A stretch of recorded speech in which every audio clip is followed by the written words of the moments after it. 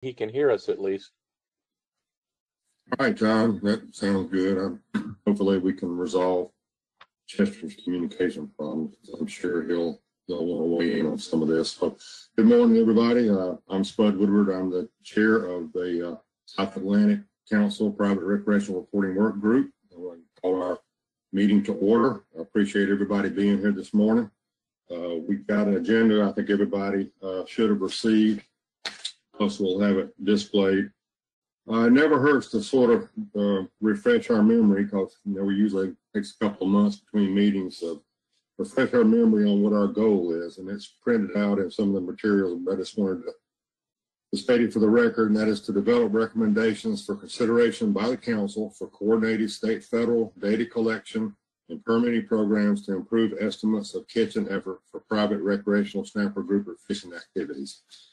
So, in other words, what we're looking for is a holy grail. We want a no cost or low cost, easy to implement, user friendly, statistically valid, absolutely accurate and precise way of estimating catch and effort in the snapper grouper fishery of the South Atlantic. So that's obviously an ambitious undertaking for all of us. But today's agenda, we'll start off with a report from John Carmichael on our previous activities, and then we've got 3 informational presentations that we'll have on specialized surveys that are currently being implemented and in some cases are considered for expansion.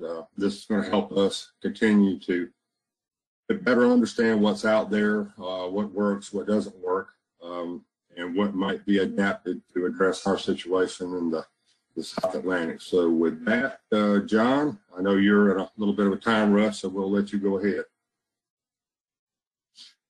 Thank you, sir. I appreciate that. So, yeah, move on down here in our overview to the report of the last meeting, and you have the full report as attachment 1. Highlighted here the goal. That is here is the report. So if you'll recall, we went through this. We talked about the purpose of this group and how it was created. We set out the goal and a number of objectives, and we're working through information on these objectives through this meeting and the next few that will come.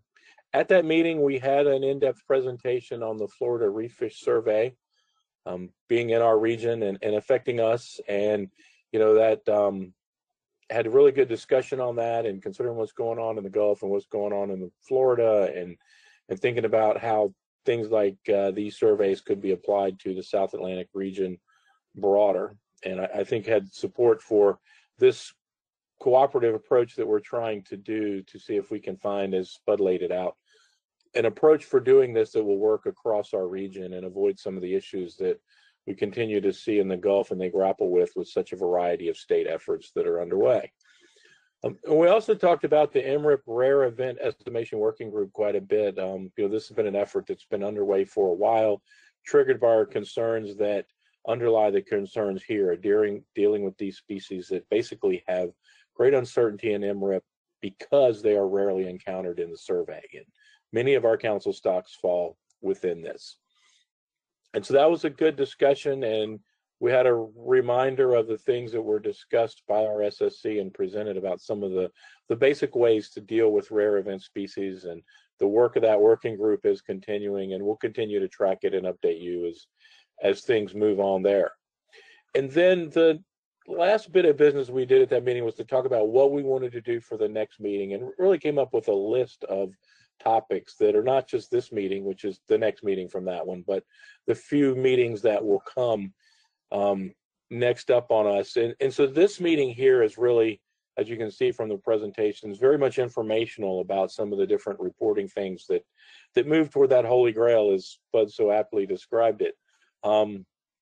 Look at some of the things that are in place now that affect either fishermen in our region or fishermen in some of our neighboring regions, to see how others have solved this challenge and approached it, see what we can learn from that. And then I think the next tasks that we will do will probably be to get into some of the more logistics and nuts and bolts issues that are laid out here, talking about, the barriers and the legality of things and the differences in state and federal roles and purposes on that.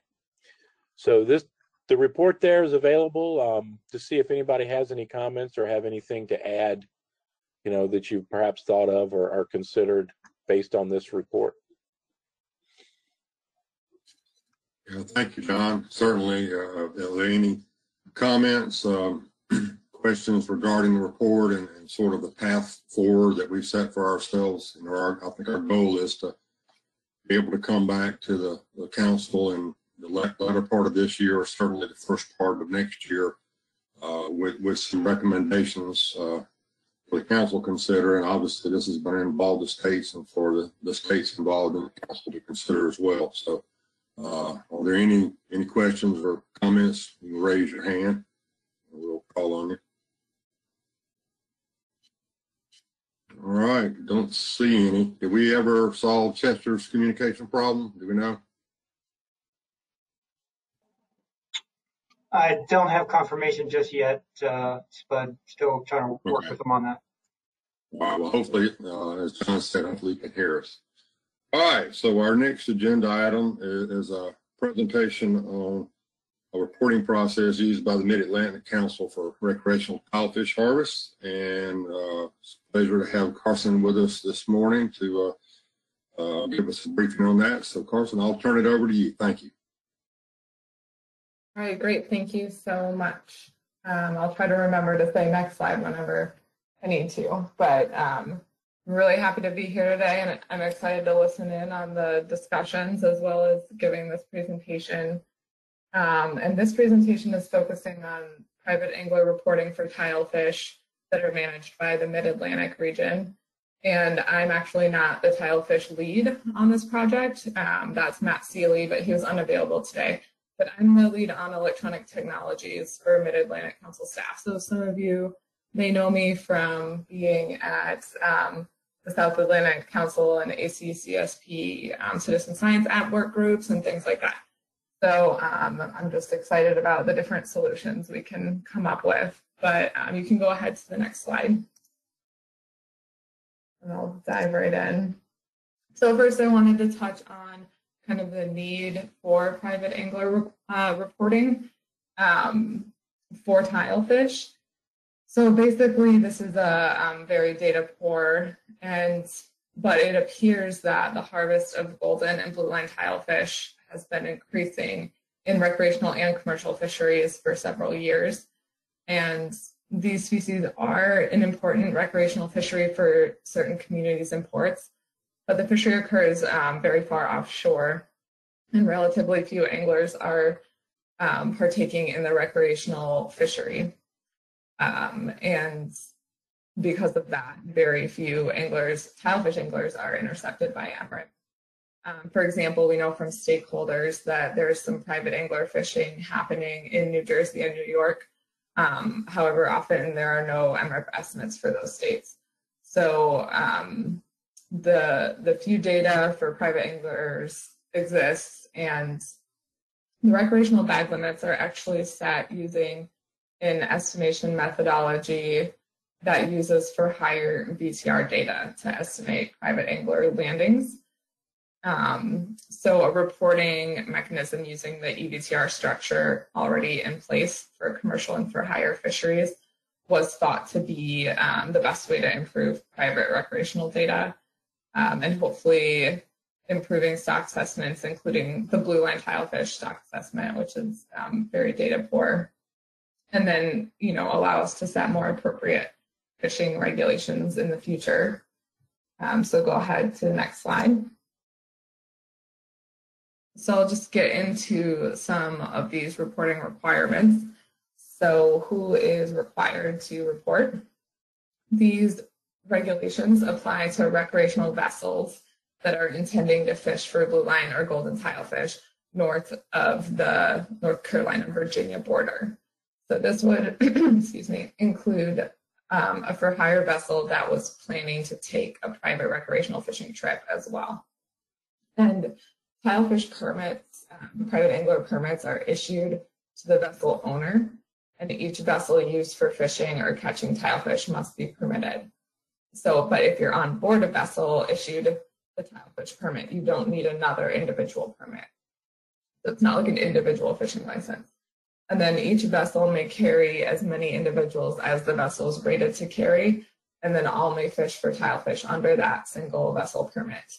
But the bag limit for tilefish is per angler, not per vessel. And then under this permit, retained fish may only be kept for personal consumption. And then I just wanted to note that there are no fees for the permits or for the reporting apps that are required. So next slide, please. So these are the data fields that anglers need to report for any trip where tilefish are targeted or retained. And then these trips need to be reported within 24 hours of returning to port. So if you kind of look down this list, it's very similar to the fields that are required for higher VTRs. All right, next slide, please. So these requirements were actually approved by the council in 2017, but implementation was delayed until 2020. So they went into place on August 17th last year, which was actually 3 months after the season had begun in May. And then just getting into how the anglers report, they need to use an approved EBTR system.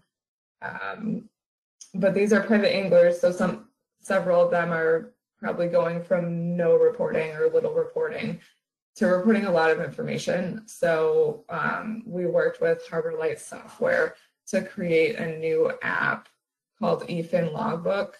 And so this app was designed by anglers for anglers. And thus far, this app is currently only for recreational tilefish reporting. However, it may be expanded in the future. And anglers can also use Fish Online or eTrips Mobile, for example, if they're already for hire captain that is used to filling out those EBTRs.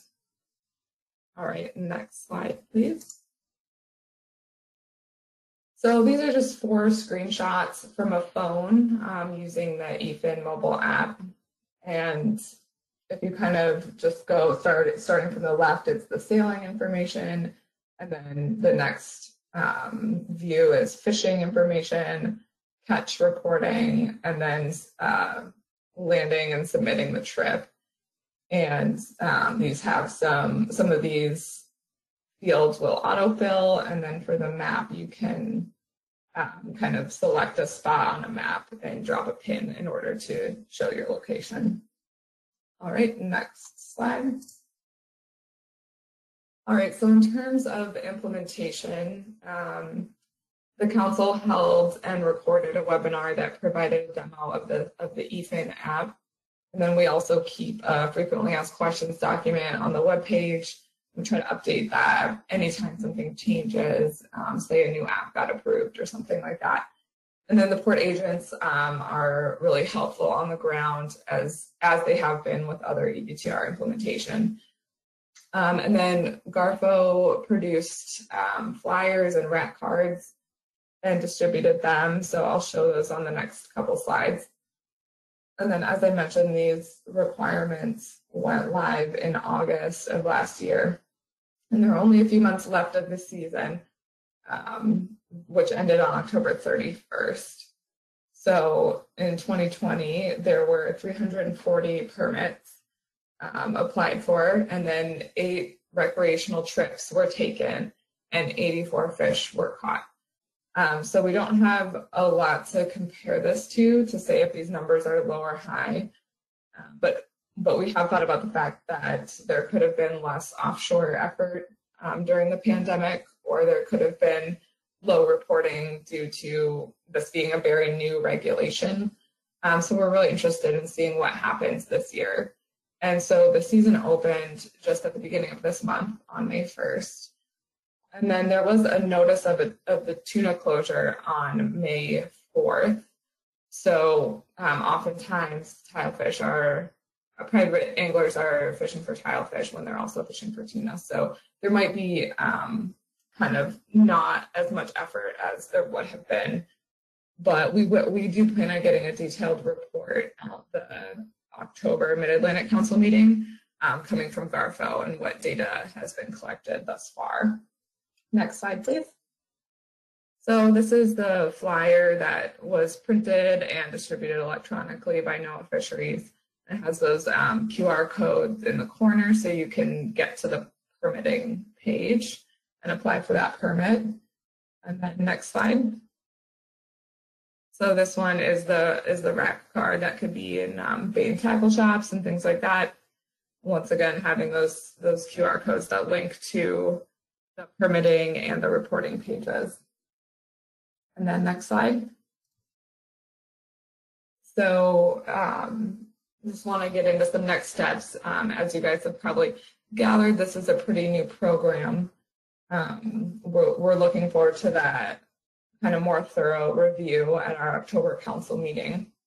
And so with that report, we want to look more specifically at the number of permits that were issued, what we saw with private angler tilefish catch and landings efforts, and what reporting issues might have been, what might have occurred, and then whether we need to do more outreach. And then that can kind of inform compliance. And we'll talk to the port agents and see what they're seeing out there. There have been some stakeholders that are frustrated with these requirements and they don't want to have to report their catch. Some folks don't want to report their location, as we've seen with other reporting apps and requirements.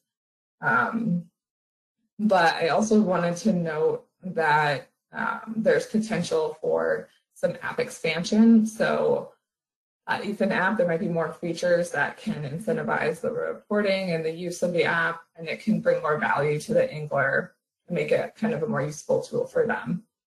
And then overall, we think that gathering this basic information will help us have a better understanding of the scale of the fishery and participants, and fill in some of those big data gaps so that we're not using for higher EVTR information to set private angler reporting or private angler regulations. Next slide, please. So that's all I have, but I'm happy to take questions. And if there are things I can't answer right now, I'm happy to ask our tilefish folks and send some answers to John to distribute to the group after the meeting. And that's it. Thanks, Carson. That's an interesting presentation, interesting approach. Anytime you start something new, obviously there's a learning curve in the fishing community. And so any questions for Carson? If you'll raise your hand, we'll call on you as we see the hands raised. Yes, Bud, we have some. We're getting them up. Got Jessica up first, looks like. All right, go ahead, Jessica. Thank you, Spud, and thank you for that presentation. So I might have found the answer to my question. VTR, I guess that's vessel trip reporting, and then I see on the little rack card in the presentation that I see in some spots you call it EVTR, sometimes just VTR. Is that just your general for hire reporting? Is it something more than that? I'm just not understanding, and that kind of threw me off. I hadn't heard that acronym before. It kind of threw me off in the presentation. Could you explain this a little bit more, please? Yeah, absolutely. So yeah, VTR is vessel trip report, and then EVTR is electronic vessel trip report. And I think that this has to do with kind of how Garfo organizes their website, and they're calling all of these electronic reporting, no matter the sector, whether it's commercial, for hire, and now this is Garfo's only private angler reporting. They're calling it all EVTR on their website. So we at the Mid, I think we kind of followed suit. So we have an EVTR web page, and then on that we have information for those 3 different kind of sectors that that have some electronic reporting requirements. So even though those requirements differ, they're all kind of called EBCR. And so I think that could be confusing for a private angler, and you know, I hadn't thought about a new region calling it something different, but that's what it generally means. Thank you. All right, Mel. Thank you, Mr. Chair.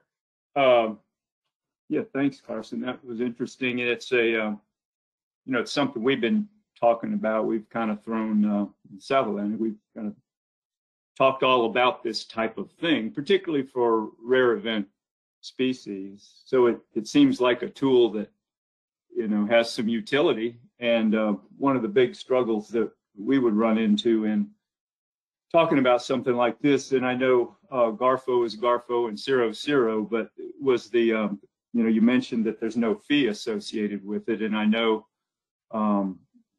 it does take, you know, time and money and effort to do this. So from a standpoint of cost, do you have, well, any concept? Obviously, Garfo felt they could handle it in terms of issuing the permits. And it may be that it's, you know, it's one species and it's one, I'll say a relatively small scale. I don't know if you issue 300 permits or so, you know, in our area for some of our rare event species, might be 3 times that or 5 times that or something. So, but that, I was just kind of interested in the cost aspect, because that's been kind of a barrier we've seen in the past in discussing things like this in our region, is just I guess concern about bringing on something that kind of an unfunded mandate, if you will, from the council. And so just that's what I was curious about, is cost, if you know anything about that at all, or apparently Garfo felt they can handle it or they wouldn't be doing it. Yeah, that is a great question. So, I mean, one thing that has happened is that the Mid-Atlantic Council has been interested in electronic reporting for a long time for various fisheries. And I think there have been times where our feedback from Garfo is that the resources aren't there right now to kind of implement something like that. And so, you know, this did get approved in 2017 and had delayed implementation to 2020. And some of it was getting those kind of free apps in place. And what happened is kind of getting back to this blanket EBTR word, Garfo was recommending their Fish Online app that for hire captains use already for the private angler reporting. And then some feedback that we got from fishermen was that that's fine for someone who knows about reporting already and maybe has seen a paper VTR or kind of is more used to those kinds of things. But a private angler is going from, you know, maybe buying a fishing license or a lot less reporting. So the Mid-Atlantic Council actually funded the initial production of the Ethan Logbook app, working with Harbor Light Software, who designed eTrips Mobile with ACCSP. So I think it did take some time, and stuff did have to come together in terms of funds and availability of staff. But like you said, it is a small amount of permit holders and using infrastructure that I think is in place by now. So I hope that helps.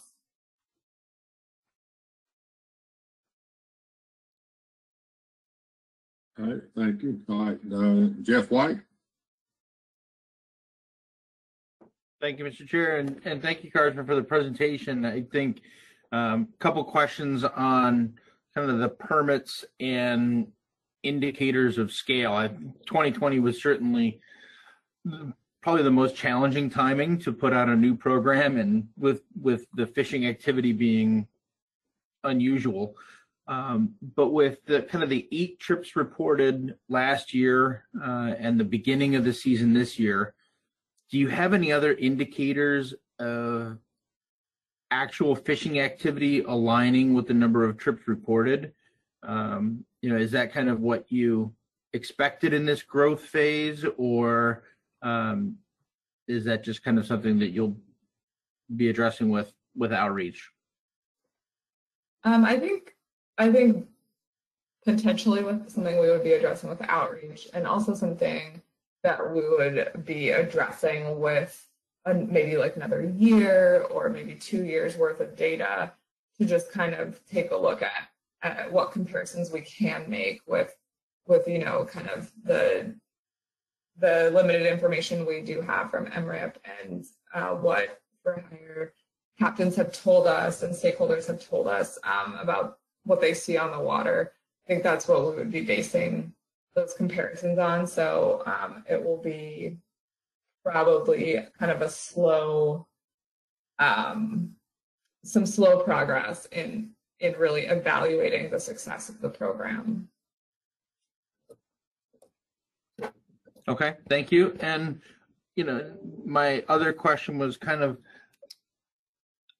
looking at the 340 permits, signed up from last year. That number was higher than some of the initial estimates of how many people you thought might get the permit.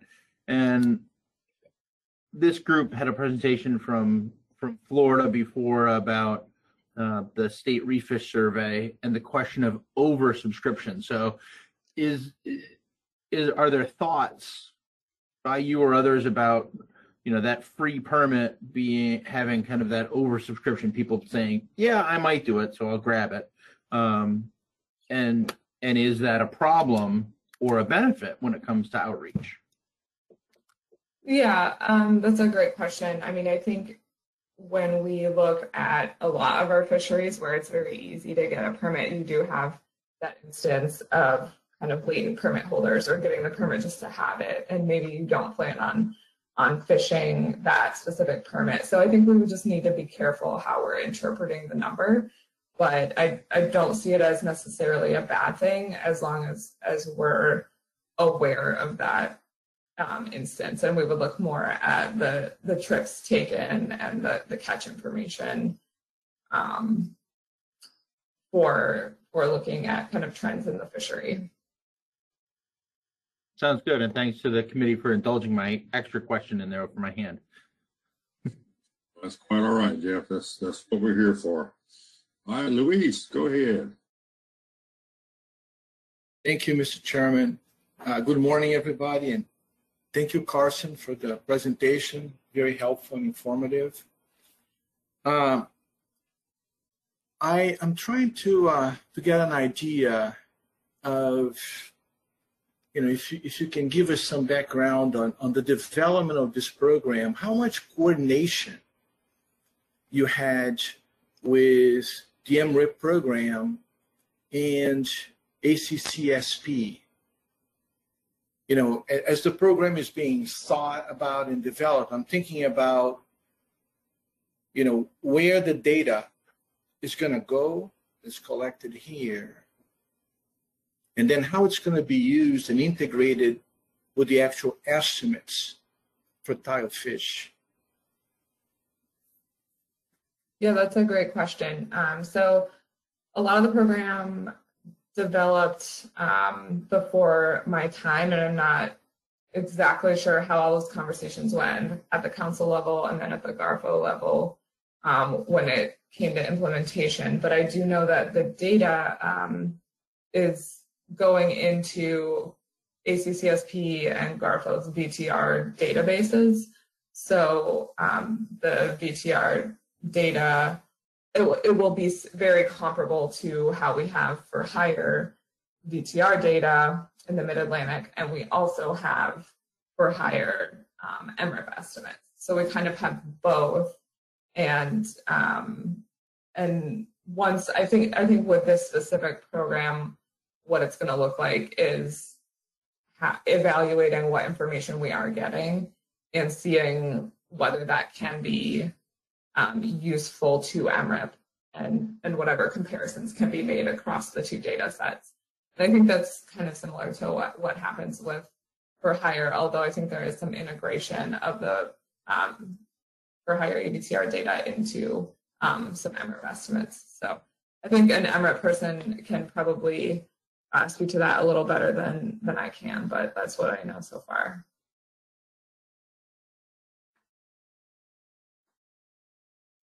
Okay, thank you, Carson. This helps a lot.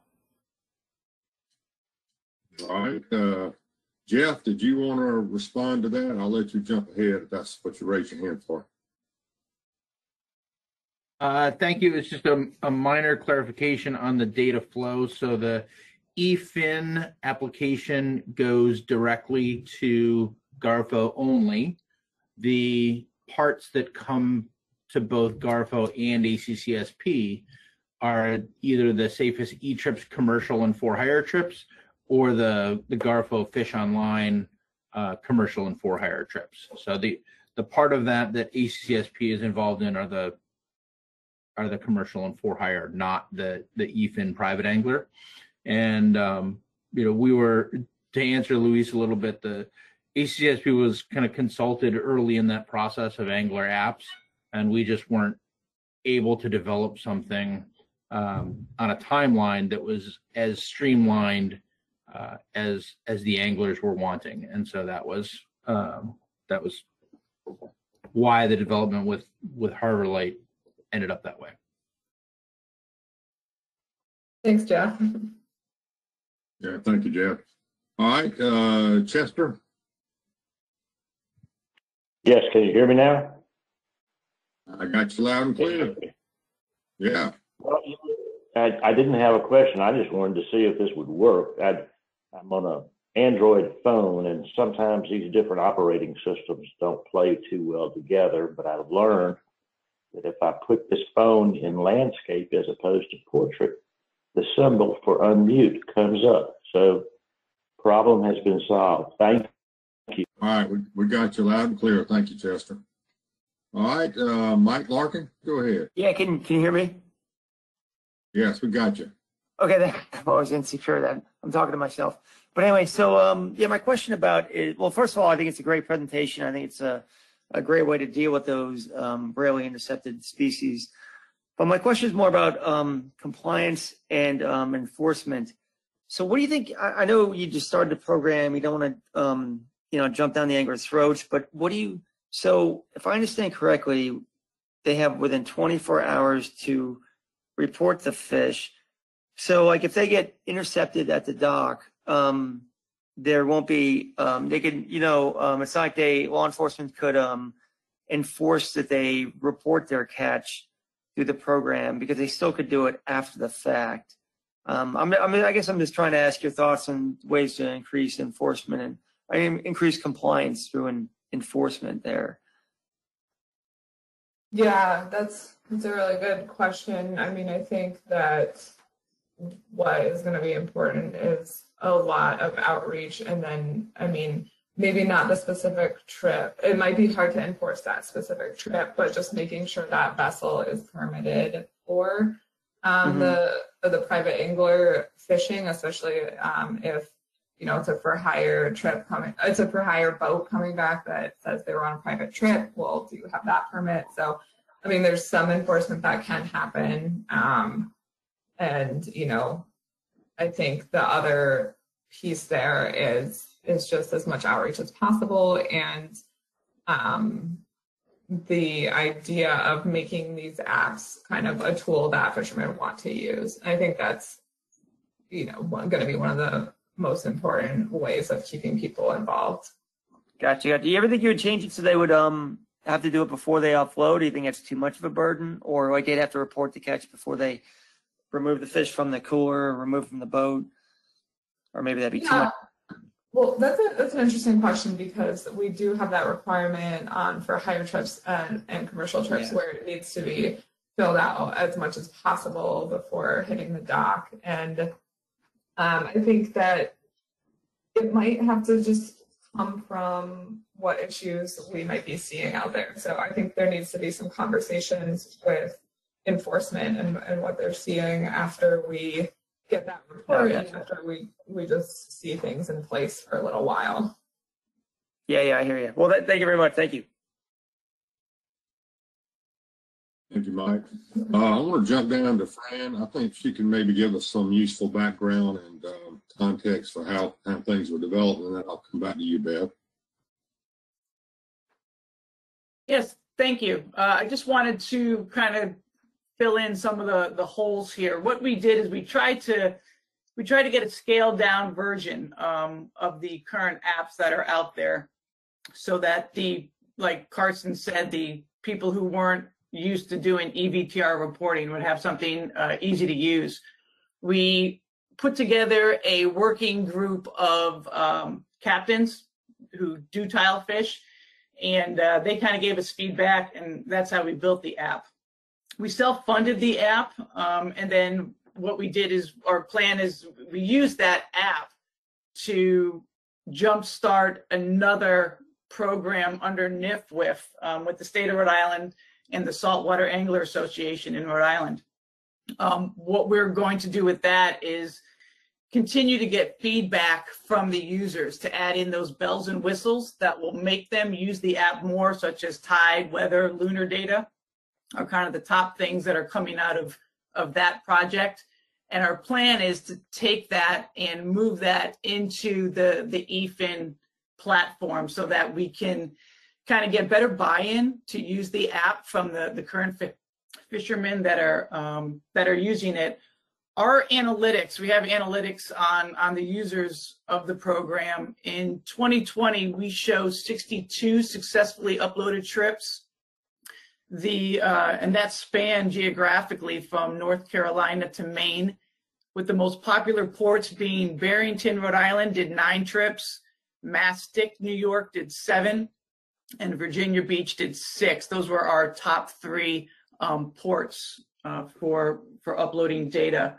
Our hope is, our feedback has been that the people that do tile fish also do tuna, and they would like to do both under one app. Currently, right now, if they do catch the tuna, they have to go and report that under HMS. So our long-term goal would be to send the data to the ACCSP. As Jeff mentioned, currently, right now, it goes to GARFO. We feel that if we send it to the ACCSP, then we'll be able to leverage their ability to include HMS data. So our long-term goal is to improve on the app. So this year, we're going to continue working on our analytics of the app so we can understand how the captains are using that, and different things that we can put into the app to get them to continue using it, and to get understanding of how they use it. And our goal is to continue working on the app, and if other species are mandated, we'll put those into the app. Currently, right now, as you saw on the screenshots, it's just the golden tilefish and the blue line tilefish, which makes it easy and slimmed down. But we did build it so that we can add in other species quickly. And that's it. Thank you, Fran. That's very helpful. So, all right, Bev, go ahead.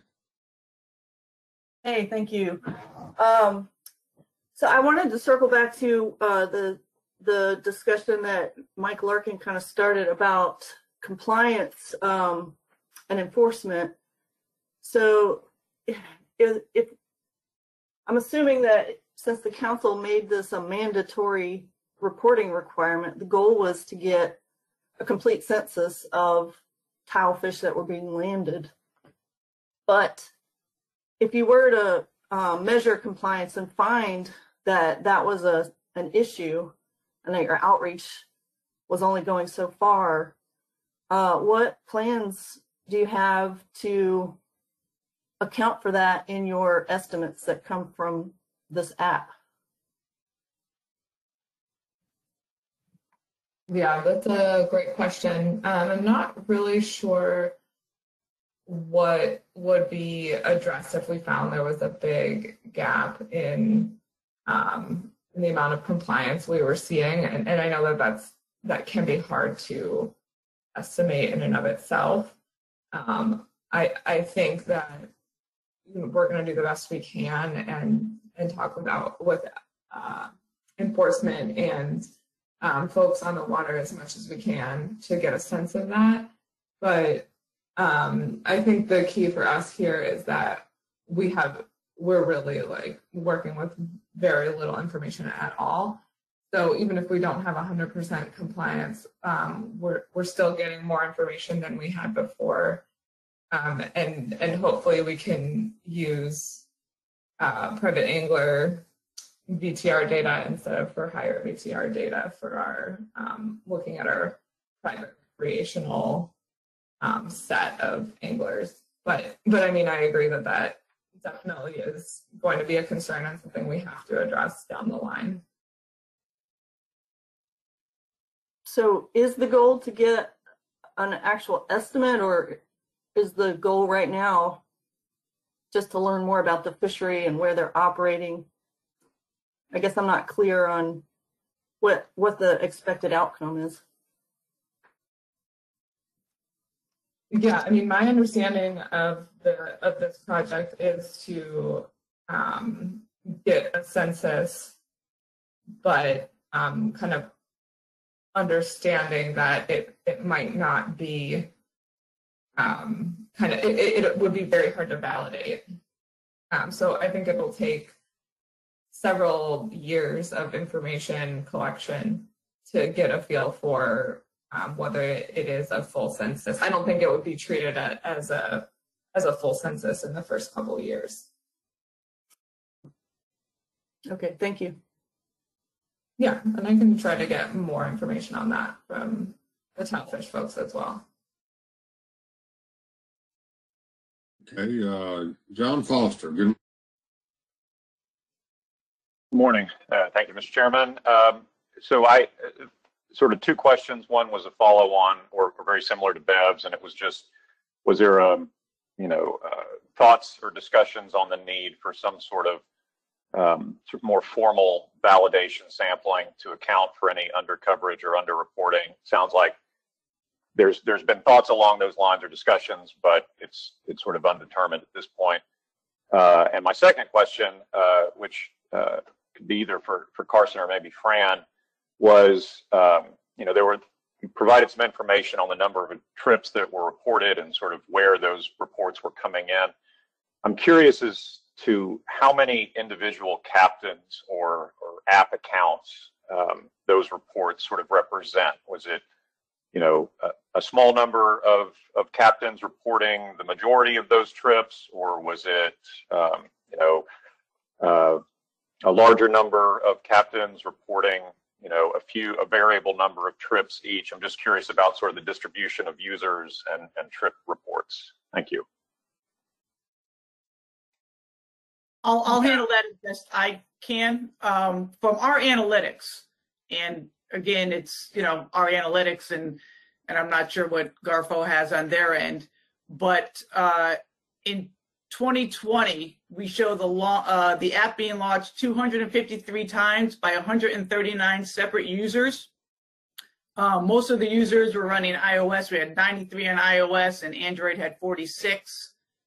And that was over 139 users. So that's what we show on our end.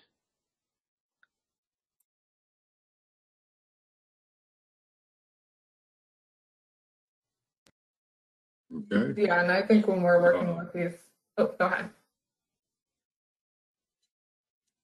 So yeah, I was just going to say that depending on how few users there are and what the information looks like, we will need to, when we're doing these final reports or these annual reports, we'll need to be careful of the confidentiality of the data as well. But I just wanted to note that. Okay, so just this, John, again, if I could ask just a quick follow-up. So is there no information on sort of not identifying the individual specific users, but sort of how to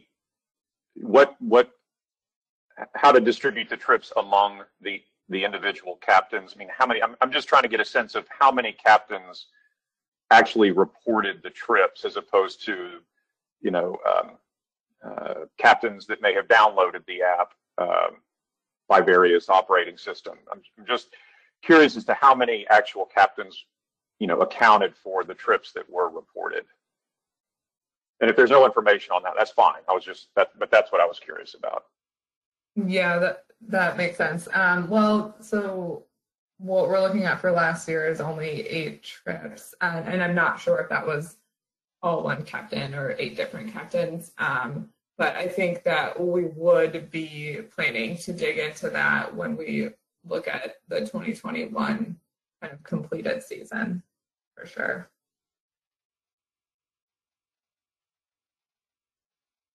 All right, thank you. All right, Dee, go ahead.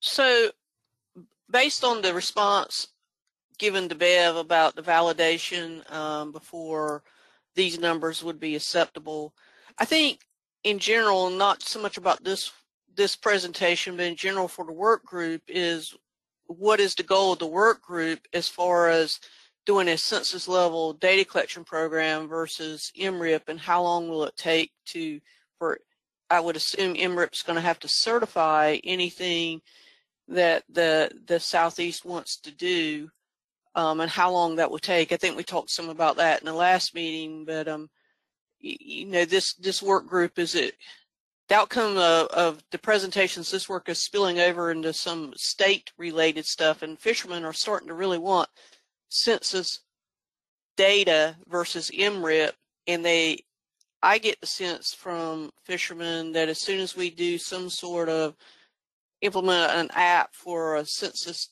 level type of reporting, they're going to expect those numbers to be used immediately, and if they're not, they'll lose faith in both programs, a census data collection and or MRIP.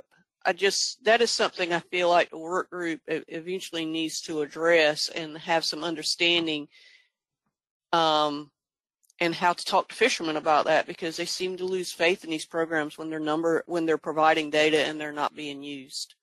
So it's not a question. I had the same question Bev had, but it got answered. But this is my follow-up thoughts for the work group in general. So I don't know if all that makes sense. Thanks, Dee. I think that's what we all struggle with. In a perfect world, we would all like to have census level data on all fishing activities, and whether that's realistic to expect, I think it's something we all have to keep our feet on the ground about. And it's one thing to have a very specialized fishery like tilefish with maybe a 3-digit level of participants, but we move into snapper grouper, and depending on whether we focus on a few species in the complex or the entire complex, now we're talking about thousands of people. And I think the one thing that certainly comes out of this presentation is that recreational fishermen are used to permits and licenses. What they're not used to is trip level reporting, other than when they might be intercepted at a boat ramp or another access point and through a mail survey. So that's a big lift for a lot of fishermen, is to go from, okay, I'll get a permit that allows me to do this activity for a prescribed period of time, to now get on an app or get on my computer and report. So that's all stuff we're going to have to struggle with, but it's certainly relevant, Dee, and that's what we're here for. So everybody in the work group. Yeah, I think it needs to be noted that if we do have a recommendation at the end of all this, that we need to have reasonable expectations from both fisheries managers and the public as what you will get out of this the first year, in 5 years, and in 10 years, or something like that. We're getting a lot of pressure to have everybody report flounder, and they want this done by this year. Everybody's going to report flounder. It's like, there's no way, and the numbers will be meaningless, because right now MRIP will still be the number we will use. So this is bridging over into some state managed species too, but I feel like we can get there, but I think we have to, all the stakeholders, regardless of what seat you're in, need to have a reasonable expectation, and that needs to be built into whatever we develop and roll out, and really communicate that is what I think that would be a recommendation I think we may want to consider as a work group later on. All right. Thanks, Dee. Luis, and then I'm going to go back to Carson. Yes, thank you, Mr. Chairman. And this is just a quick question for John Foster. I think I know the answer to this question, but just to confirm, John, it looks like from the way that this program was described, going back to my first question to Carson, but the nature of your questions to her as well, giving the impression that this program was not developed in full coordination with the MRIP program. Is that correct? This is John. So I think that's a fair summarization, Luis. Certainly we were aware of it, but we didn't, have an active role in its development. Right, and I'm thinking, John, in terms of, and Dee mentioned this, that the issue of eventually, this potentially going for, MRIP certification, or how are this data to be integrated into the estimates, right? They're going to be used for assessment and management. So no longer a question, but more of a comment that I think a lesson learned here, that hopefully our working group is trying to address from the get-go, is to have you guys involved, right, in helping us identify all those issues, right, with the data, the development and structure of the program in a way that the data is fully integratable with the existing estimates and data streams. Yeah, and I guess just to speak quickly to that, certainly the use of any data in assessment or management is beyond, the scope of MRIP. Those are for other entities with those authorities to decide on. I would say, specifically in terms of MRIP certification, again, I'm not aware of any request for certification for the TALFISH reporting program. I would comment, I suppose it's without a validation component of some kind, or some way to assess and if needed, potentially correct for any underreporting or inaccurate reporting, whichever direction it might go. That would be something that would be a kind of a key question for any certification effort, if it were to ever move forward, be requested or move forward. So it's not to say that something of a census type program couldn't be certified without a validation component, but there would need to be, sufficient justification for why that sort of component wouldn't be needed. And there may be ways to do that. Again, this is all sort of speculative, but certainly that would be an important consideration. Thank you. That's good discussion, and I think this goes back to what Dee was saying, is that we as managers have expectations. The fishing community has expectations, and oftentimes I think when you develop and implement a new catch and effort survey, oftentimes the expectation, especially in the fishing community and to some degree in the management community, is that it becomes an instead of and not an in addition to MRIP. And I think that's one of the challenges that we will always face. We certainly know what's going on in the Gulf with red snapper, and we're all watching that and learning from it. And there's a lot of angst and pain that goes on when expectations are not met.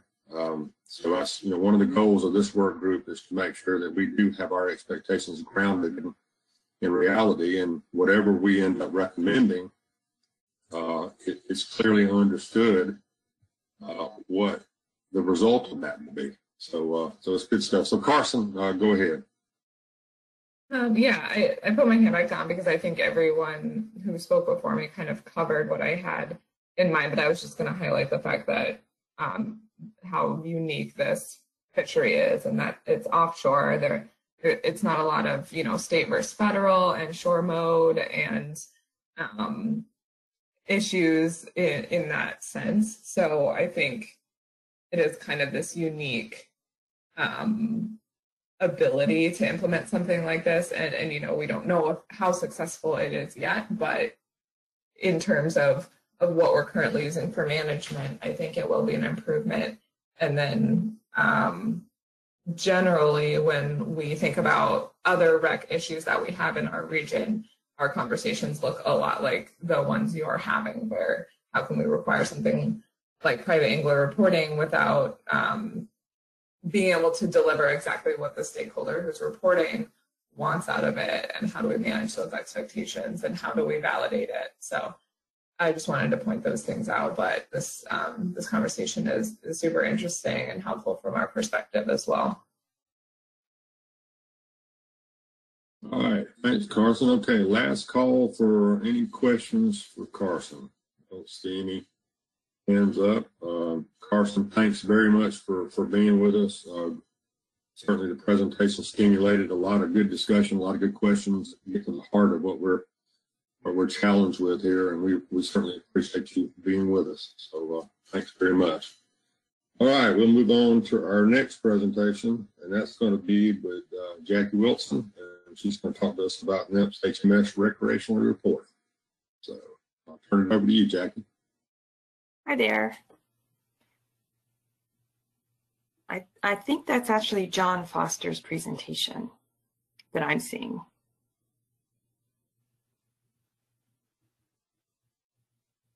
Oh, I've got you. Yeah, I think I got my presentations confused. Let me bring that one up. Okay. Let's see. I definitely couldn't speak to that one very intelligently, so I'll leave that to John.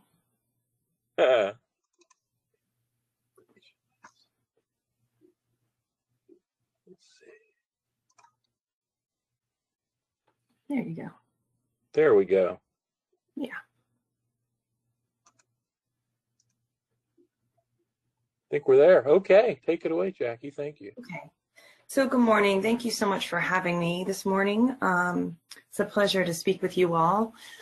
My name is Jackie Wilson. I work with the Atlantic Highly Migratory Species Management Division.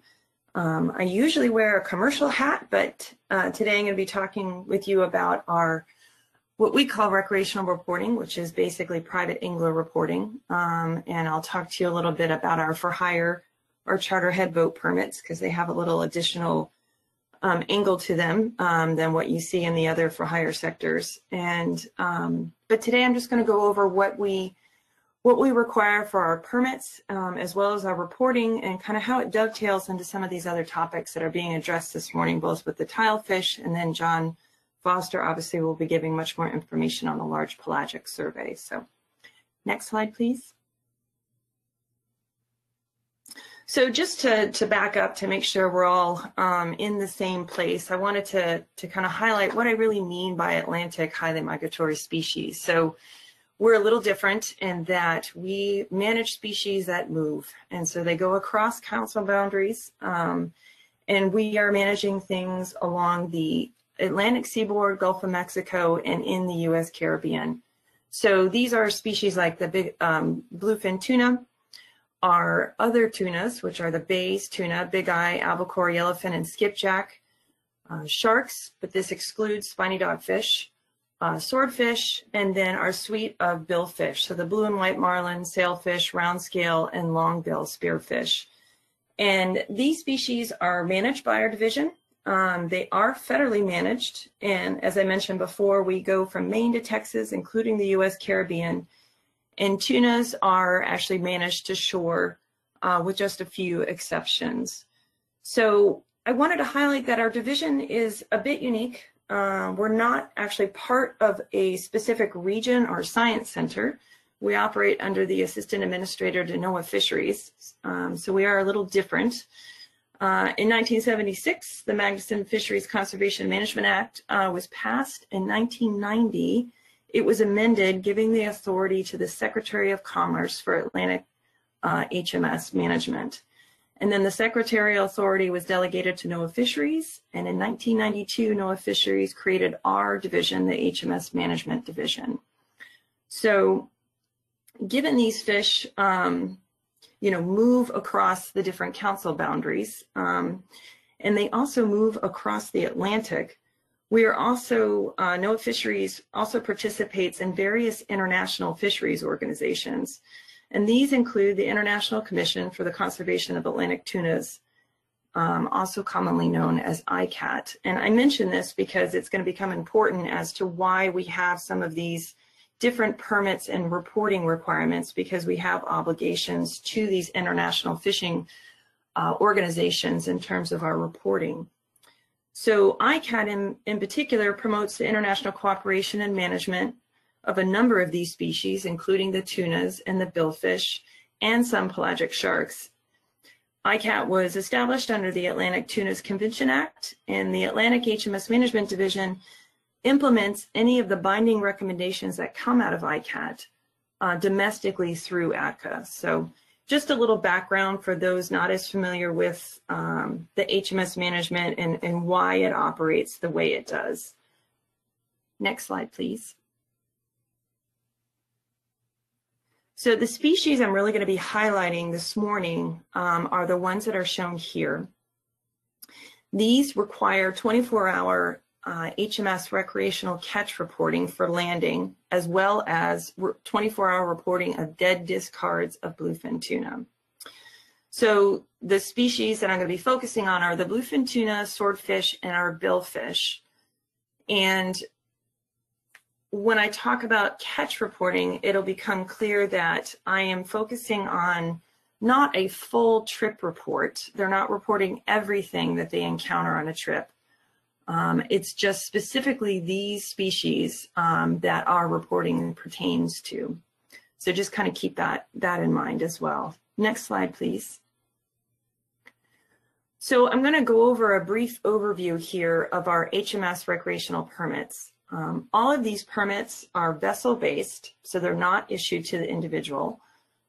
They're open access, and they can be obtained online at the web page that I have shown here on the slide.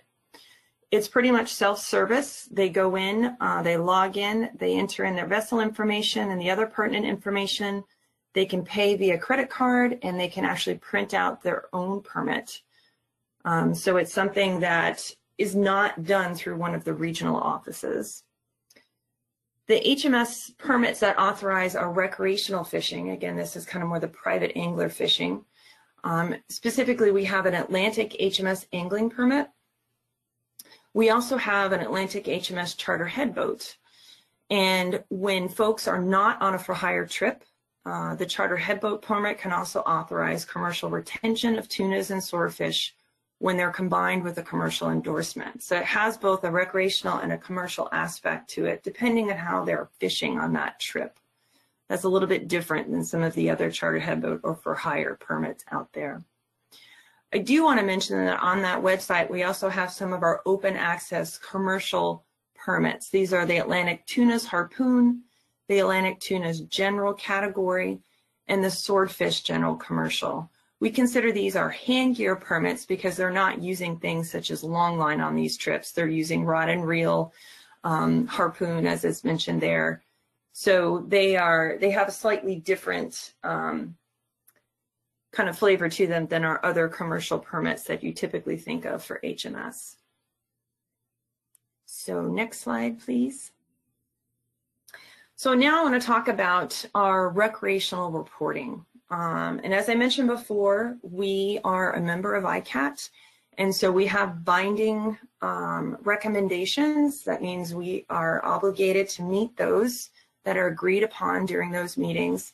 And part of those deal with the reporting domestically within the U.S. fisheries, as well as we have in-season management for 3 different recreational HMS quotas. And so the first one is the marlin 250 fish count or annual catch limit. This comes out of ICAT, and the U.S. has to report on our Atlantic marlin landings. This is blue and white marlin and round scale spearfish. Again, we're limited to 250 fish each year. So we have to be able to account for those landings and report back to ICAT on those. We also have our regional bluefin tuna angling category quota management in the trophy category, or are for the fish that are larger than the 73 inches curved fork length.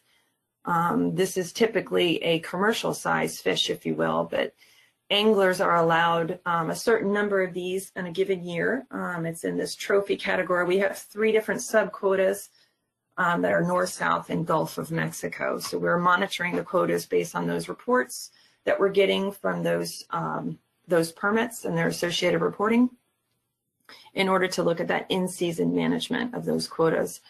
Then we also have another quota for bluefin tuna angling category. We have a school category, which is the 27 to less than 47 inches curved fork length. And then we have the large school, small, medium category, which is the 47 to less than 73 inches. And again, these subquotas are managed in part by this reporting that's associated with those permits. We also use the large pelagic survey to monitor landings from these different permit types. The large pelagic survey, as John will go into in more detail in the next presentation, is kind of limited in its geographic scope and timing. It covers Maine to Virginia and then June through October. So we are using the LPS numbers as a primary data source, but then we are using this HMS catch reporting that I just described to cover the times and the areas outside of that LPS coverage. Okay. Next slide, please. So as I've mentioned before, for the HMS angling and the charter headboat permits, we have a 24-hour reporting requirement. So the anglers must report within 24 hours of a trip completion, and they have to report any bluefin tuna landings and dead discards, and then any landings of swordfish in the billfish. And again, this is the white and blue marlin, sailfish, and round scale spearfish. So these reports are done within 24 hours. This 24 hours is primarily driven because if they are fishing under one of the commercial, the general category permit I mentioned earlier, the bluefin tuna in particular has to have a tag placed on that fish immediately upon offloading. And that is usually done or is always done by the dealer who's actually buying that fish from the vessel. Those permit numbers have to be on that trip or on that report that's submitted. And so there's a 24-hour requirement there upon trip completion to allow time for that fisherman to get the tag number and enter it on there. Those are not the recreational trips, just to be clear, because anything that's landed on a recreational trip can't be sold. But that's primarily what's driving that 24-hour time frame. We do have a number of reporting options that are available. So the same website that I gave earlier, they can also go in and report their catch and their dead discards of bluefin tuna on an online reporting program. We do have an app that the anglers can use, can be done from their phone. There's a call-in number that can be used, and we have recently incorporated our data elements in the Safest e-trips, both the mobile and online version. And so now they can, anglers can go in if they have multiple permits, and they can submit one report and meet those HMS requirements in addition to the other permits that they may hold. So we are working towards trying to streamline the reporting for those anglers. We have been in touch with Fran about incorporating the tuna, and I can talk a little bit more on that based on questions if people are interested. But I will note one of the main issues right now is that our data requirements, which I'll show in the next slide, they're more in depth than what is currently available in the Tilefish reporting app. And in part, that's because of the information that we need to collect in order to meet our domestic in-season monitoring as well as our international reporting requirements. So it would basically require more burden on the angler that's reporting if they want to be able to report both tilefish and tuna, for instance, in one application. But we are working with GARFO to incorporate these additional HMS elements in their EVTR. Again, that's that electronic vessel trip report. This includes the Fish Online reporting, and we are talking with Bluefin Data, which is the company that's developed the program Vessel. That's a vessel trip reporting. And we're working, willing to work with them if they want to incorporate those HMS elements as well in the near future. So next slide, please. So just to reiterate, we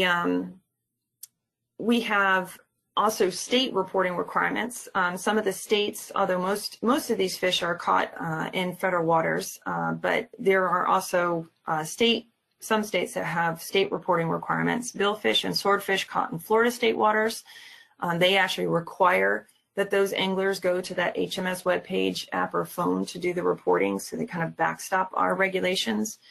And there is some alternative HMS catch reporting in Maryland and North Carolina.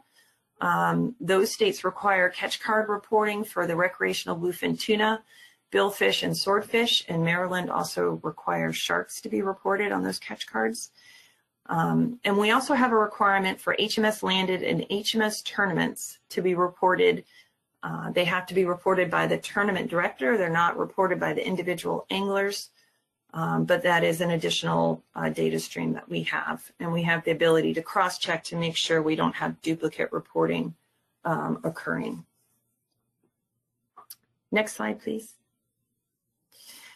So the HMS catch reporting, again, it's based on landings. It's not a full and complete trip report. It is required within 24 hours of trip completion, and it's for the bluefin tuna, landings and dead discards, as well as landings of swordfish and billfish. Some of those additional elements that I was alluding to earlier deal with a length and weight of each fish, but as, for instance, dead discards aren't landed, we do ask questions on whether or not the length and weight were measured or estimated. That helps us if we have an estimate of a weight, we know we can perhaps rely more on a length estimate versus a weight estimate, and then we can do conversions so we can get to a weight so we can then apply things to the appropriate quota. We do ask questions about whether a fish was dressed or whole, whether it was entered in an HMS tournament, again, so we have ways of taking out potential duplication. We ask questions on hook and fight time, as well as fishing method and hook type. So, and as I mentioned earlier, if a bluefin tuna was harvested and commercially sold, it also has to have an individual tag placed, and the tag number has to be on that report as well, but that is not applicable to recreational anglers. So next slide, please. So again, I'm Jackie Wilson. I work a lot in our electronic data, usually within the commercial realm, but I have been working a lot with the eTrips and ACCSP and the other parties. I have been involved in the Citizen Science app as well, which were a fascinating group of workshops. Clifford Hutt is also the HMS recreational coordinator, as well as Brian McHale. But I have Cliff's email there as well in case people are interested, and I'm happy to take any questions at this time. Thank you again.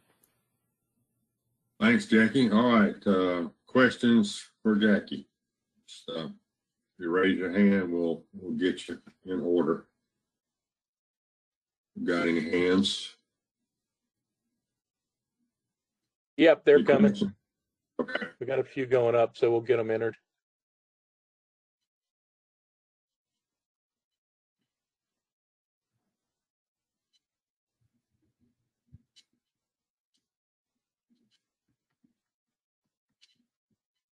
All right, we'll start off with you, Mike.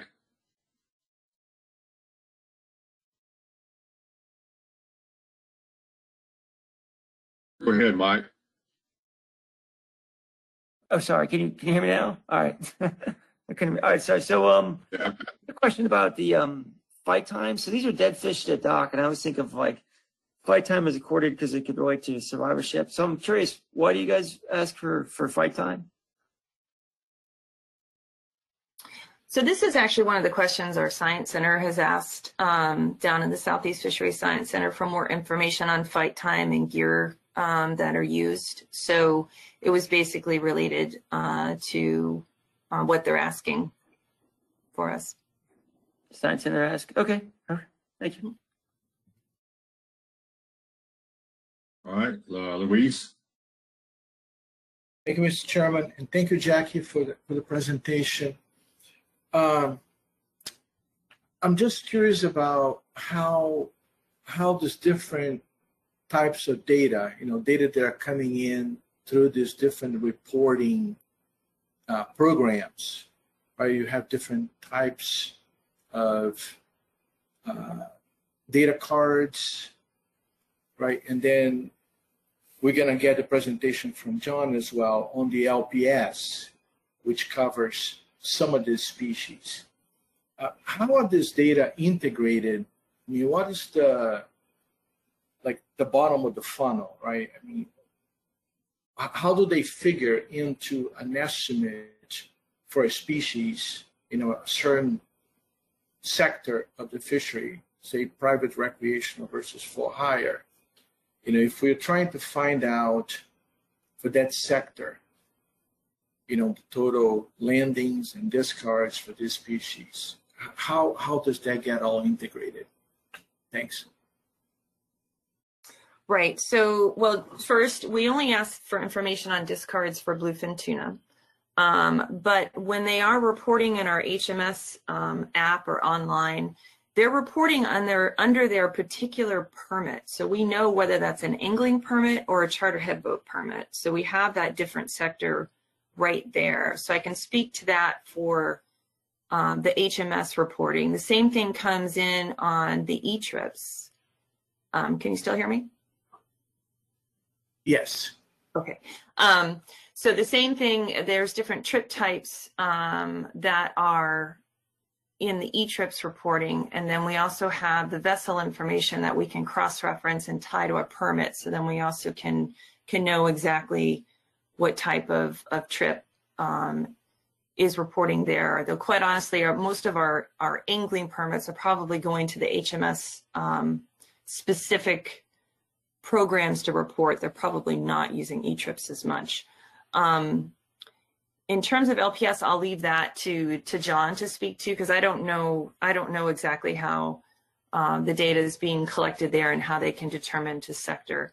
The catch card information, my understanding, I don't know particularly if we can tie it to a permit to know the different sectors, but I know we do use the catch card information in order to provide those numbers in particular to like our ICAT stuff as necessary. So.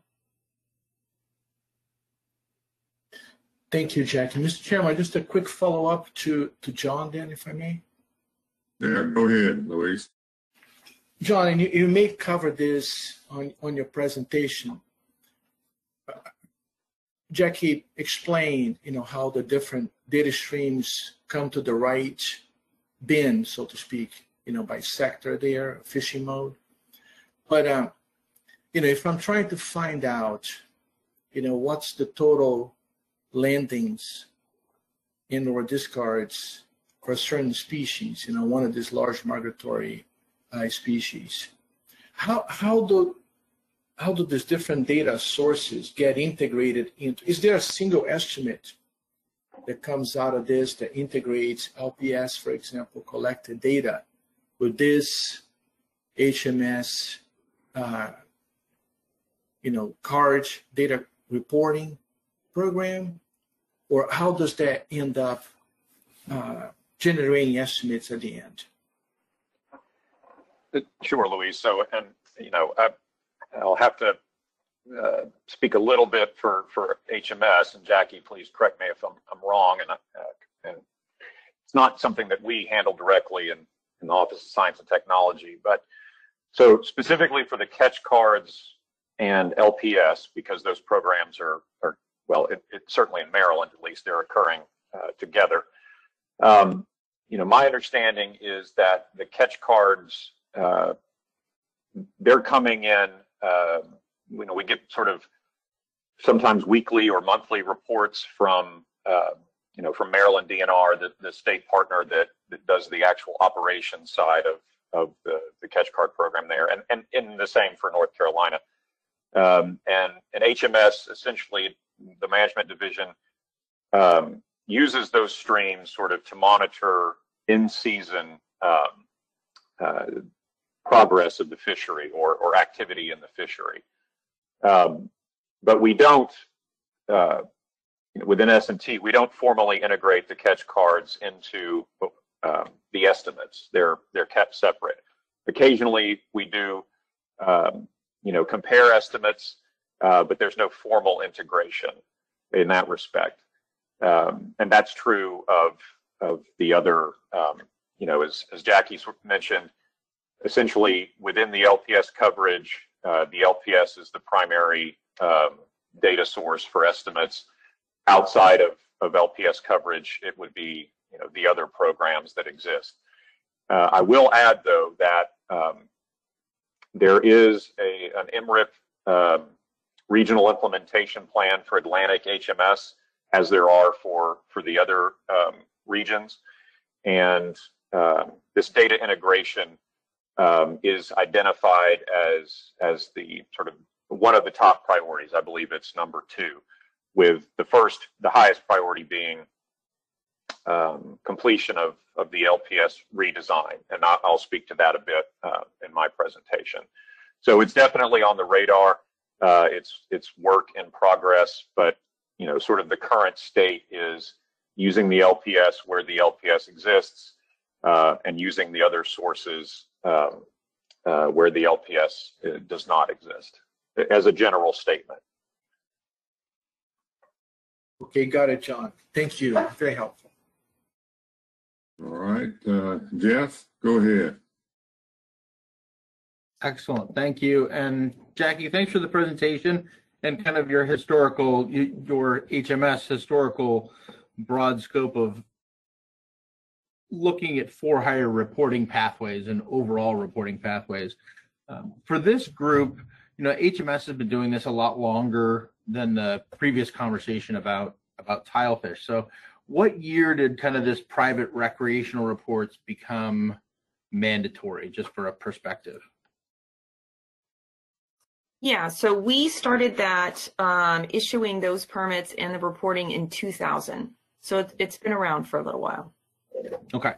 And then, since this work group's really trying to find the silver bullet of how to capture more private angler information from reporting systems and other ways, bluefin tuna, great big fish, hard to hide.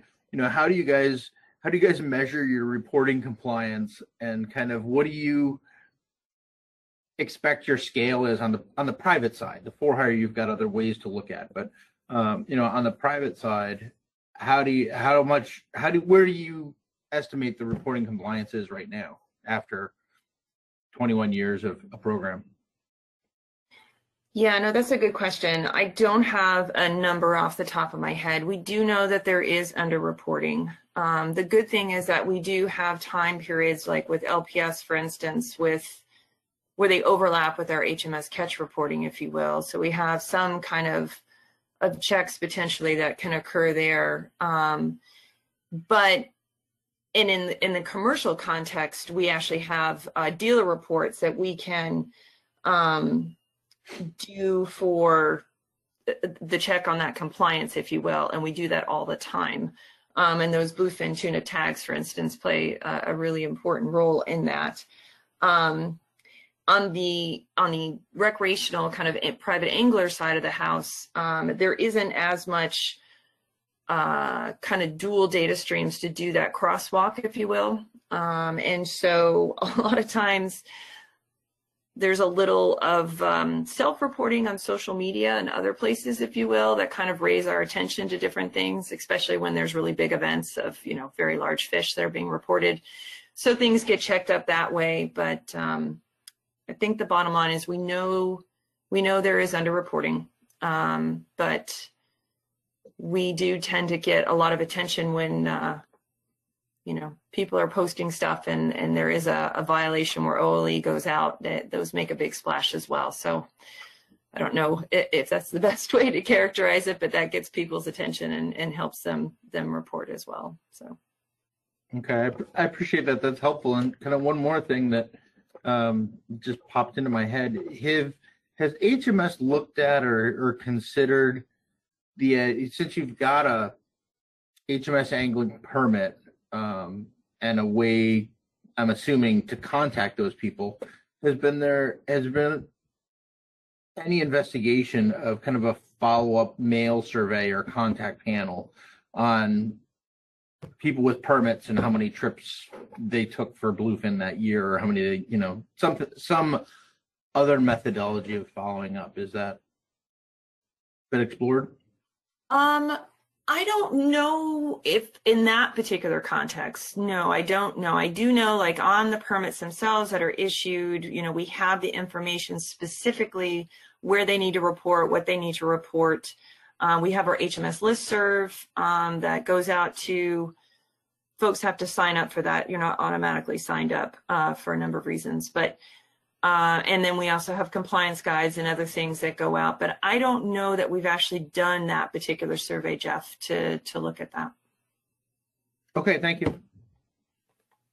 All right, thanks. Jessica, go ahead.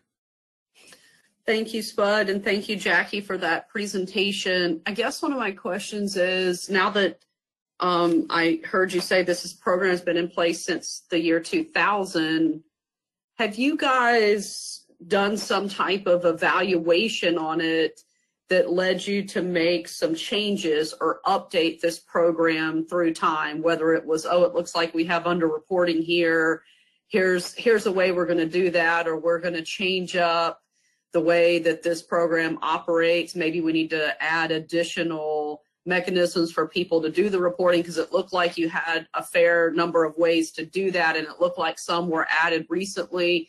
I guess I was just wondering, kind of like a feedback loop here, how you evaluated it, kind of what you were looking for, and then what changes you've made over time.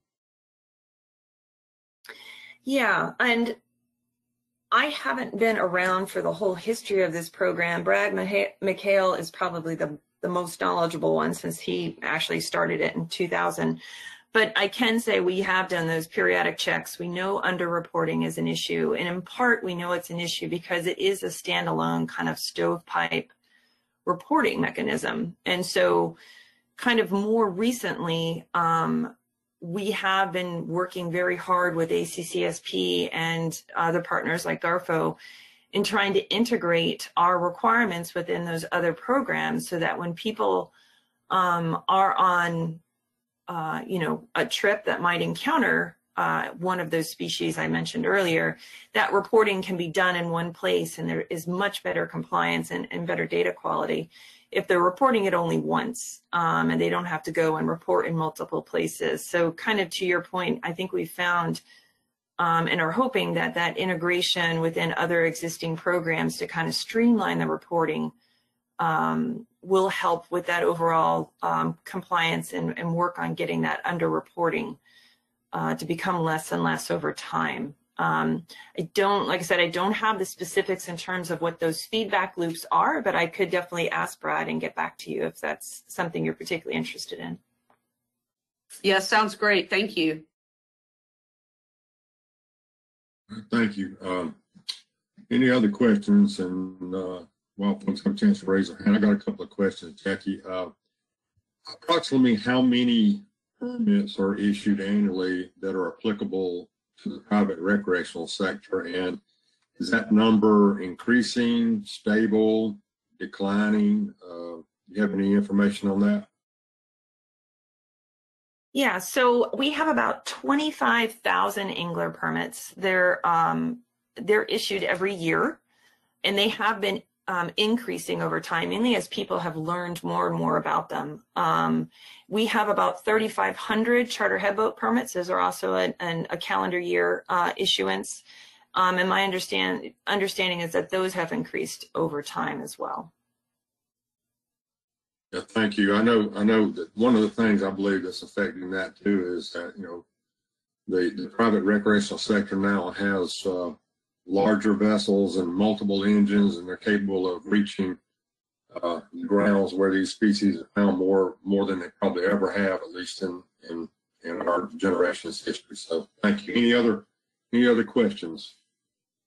All right, don't see anything. Well, thank you, Jackie. That's very good.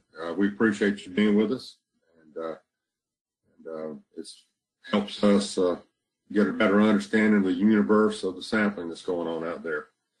All right, next up, John Foster. We'll turn it over to you to talk about the large pelagics survey. All right, give me just a second as I make John a presenter. John, I've sent it over to you as if you want to show your screen. Okay, I believe I'm sharing my screen. Can everyone see my window, or just quick check on that? We're seeing the Google Slides. Yeah. Okay, and now it should just be the presentation view. That's correct. Okay, great. All right, well, first, again, as the other presenters said, thanks very much for inviting me and the opportunity to provide an update on the large pelagic survey, or the LPS. This will be a fairly high-level overview of the survey, particularly its design and estimation methods. And then I'll also have a slide at the end to give sort of some quick information on the current redesign project for the LPS. And some of this I'll try to move through quickly. It was, Jackie had covered different points of it. So again, primary purpose of the LPS is to provide catch and effort estimates for Atlantic HMS and select other large pelagic species for recreational fisheries in the Mid-Atlantic and North Atlantic regions, or New England regions. And again, we cover June through October. It's a complex design that uses a complemented surveys approach. So again, it's similar in many ways to the more general MRIP surveys, but it's specialized for HMS. And in particular, the current design and its coverage historically was based on sort of the heart, or the primary range of the Atlantic bluefin tuna fishery along the Atlantic coast, and associated other HMS fisheries. The data and the estimates are used in your standard suite of both assessment and management tasks. Jackie had mentioned Atlantic Tunas Convention Act, that this survey is performed at least in part under the authority of that act. As she mentioned, there are permits that are required. They're vessel-based permits, and as conditions of the permits, reporting is mandatory. And she also talked about the U.S. obligations in reporting to ICAT. And I provided a link to sort of more complete and detailed technical information on the design and estimation here. If that link isn't working in the PDF that I sent, I'll be happy to send that link as well. And this, again, will provide much more complete and detailed technical information on the survey methods, design and estimation methods.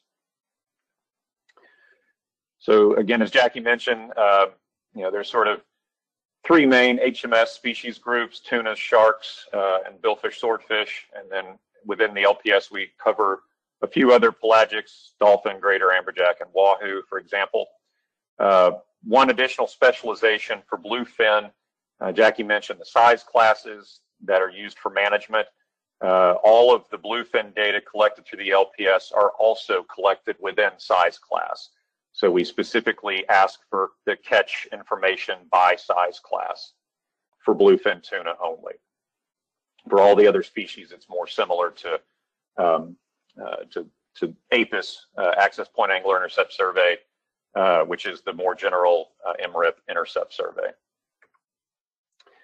Again, the coverage for LPS is private and charter boats from Maine through Virginia.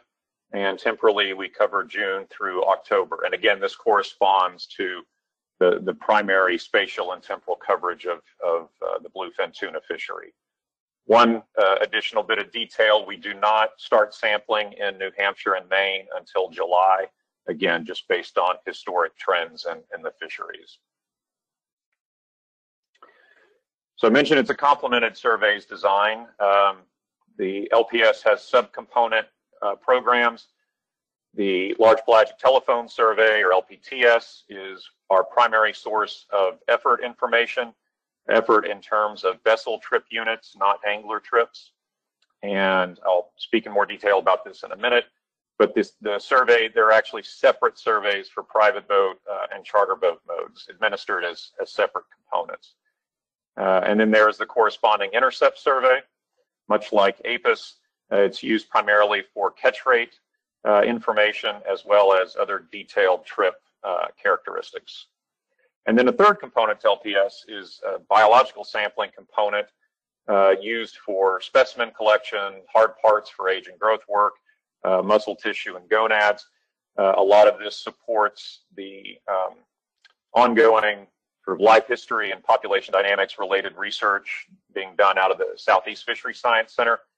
However, this sampling is opportunistic, and we do not use it for the official catch and effort estimation. So it's a separate component. I won't speak much more to that in this presentation.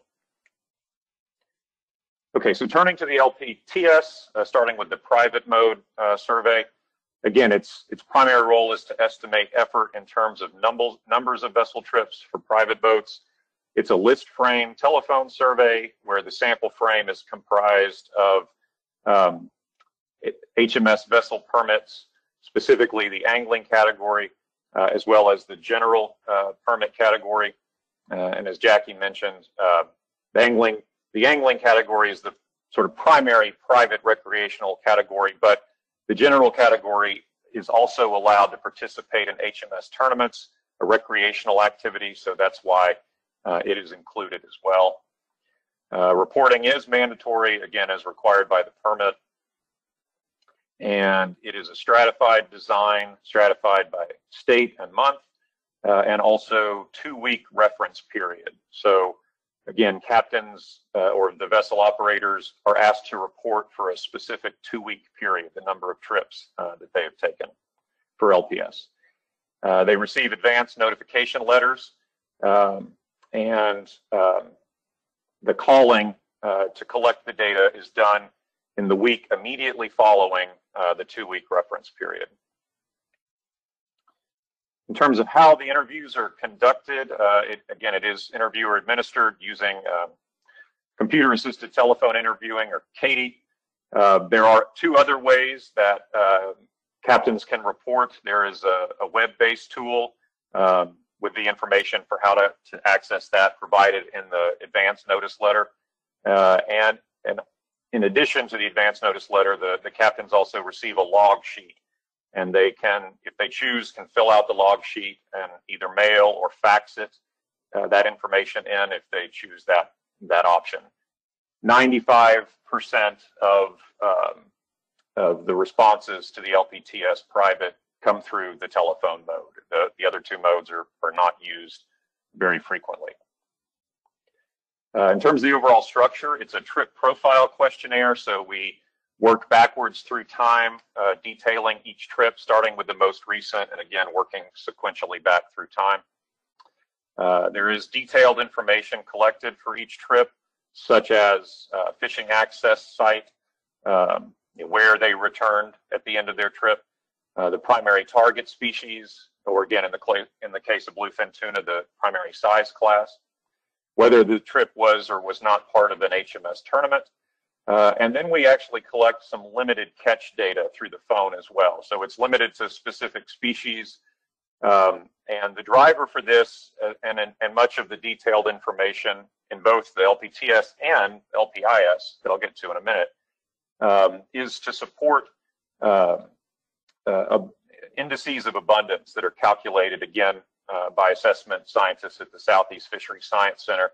And they use all of this information, again, to try to inform their models in generating the indices of abundance.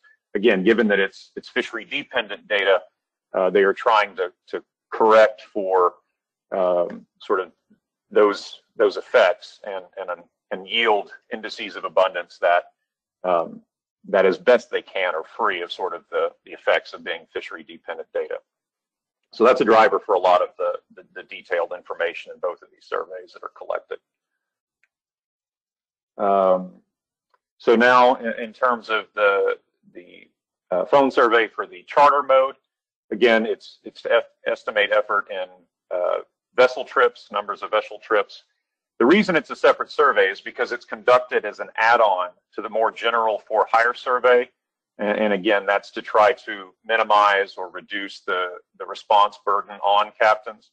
The for-hire survey, or FHS, is a list frame telephone survey as well. And within that larger frame, the frame for the HMS or the LPS add-on is specifically those vessels that also have the HMS charter headboat permit. So that information is appended into the vessel directory for the for-hire survey, and the add-on is conducted essentially with just these permitted vessels that are a subset of the overall for-hire survey. Similar stratification with the private side. The main difference is that for the chartered vessels, it's a 1-week reference period.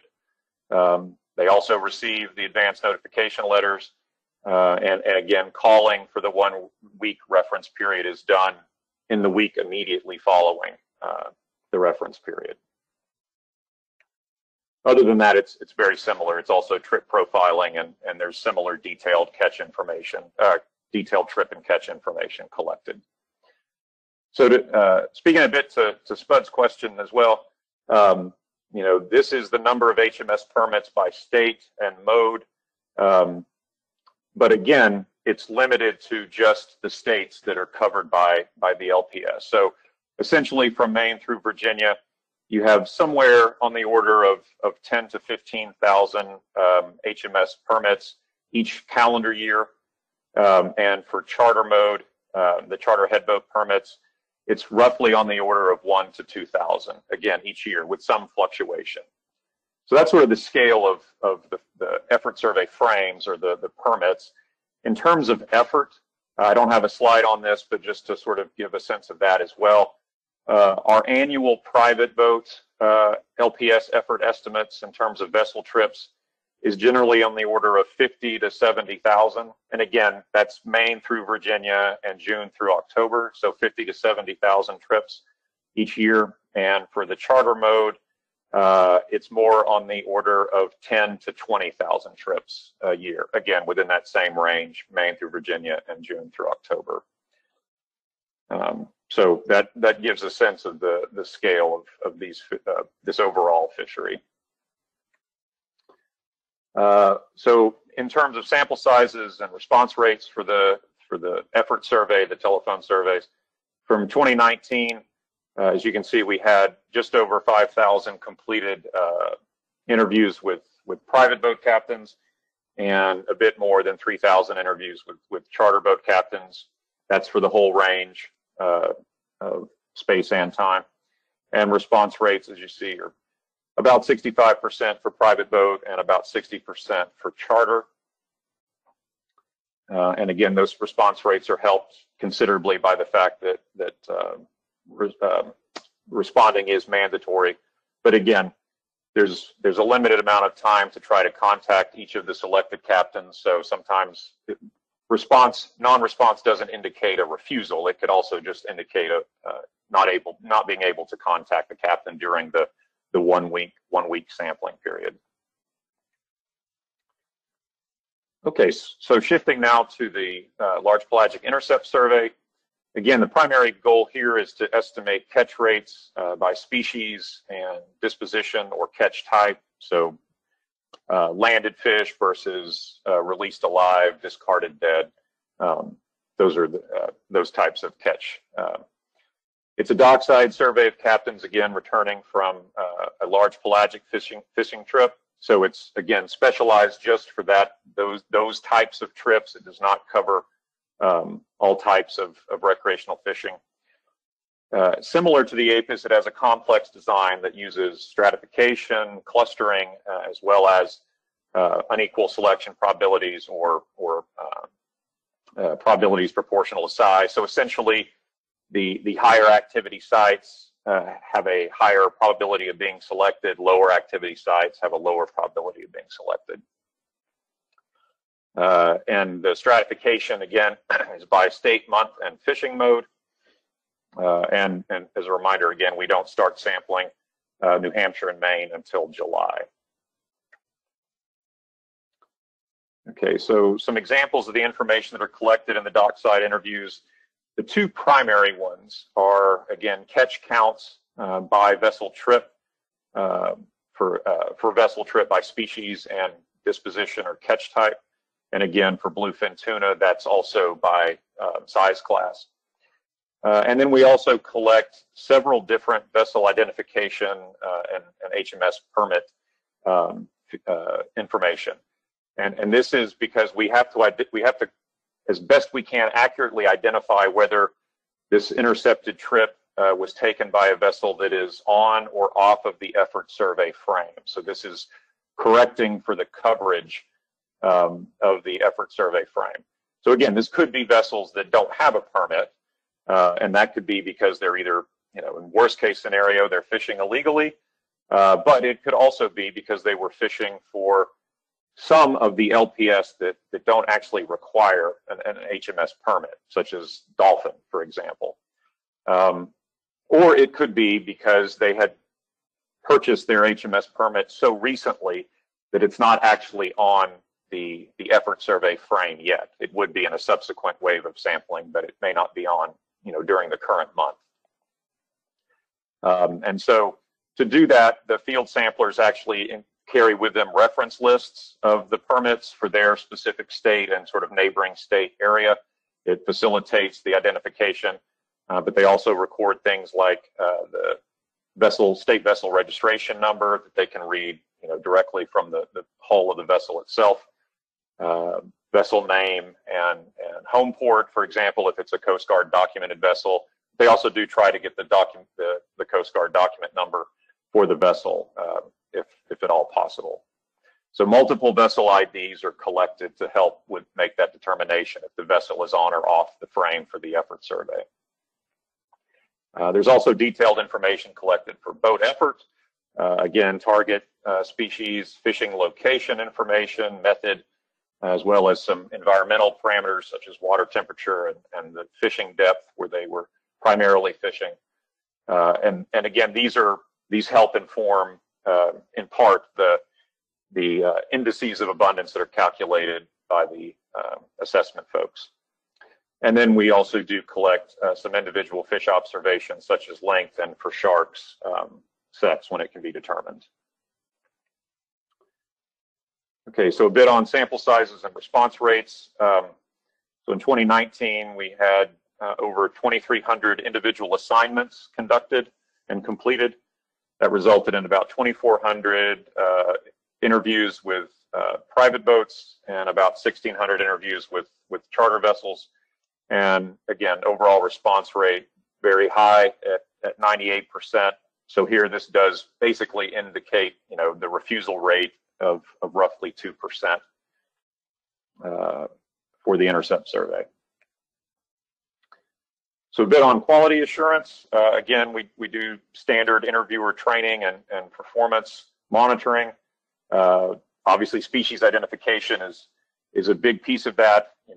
Clearly a number of the shark species can be very similar and difficult to distinguish. Same with the tunas.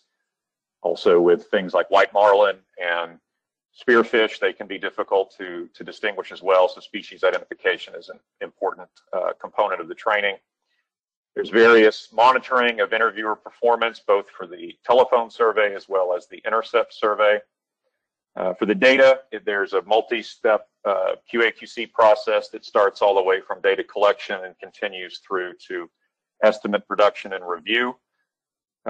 We are transitioning the data collection for the intercept survey to electronic data collection. So starting in this year, we'll be doing a trial of using tablets in the field to collect the intercept survey data, as is done with the more general APIS, Access Point Angler Intercept Survey.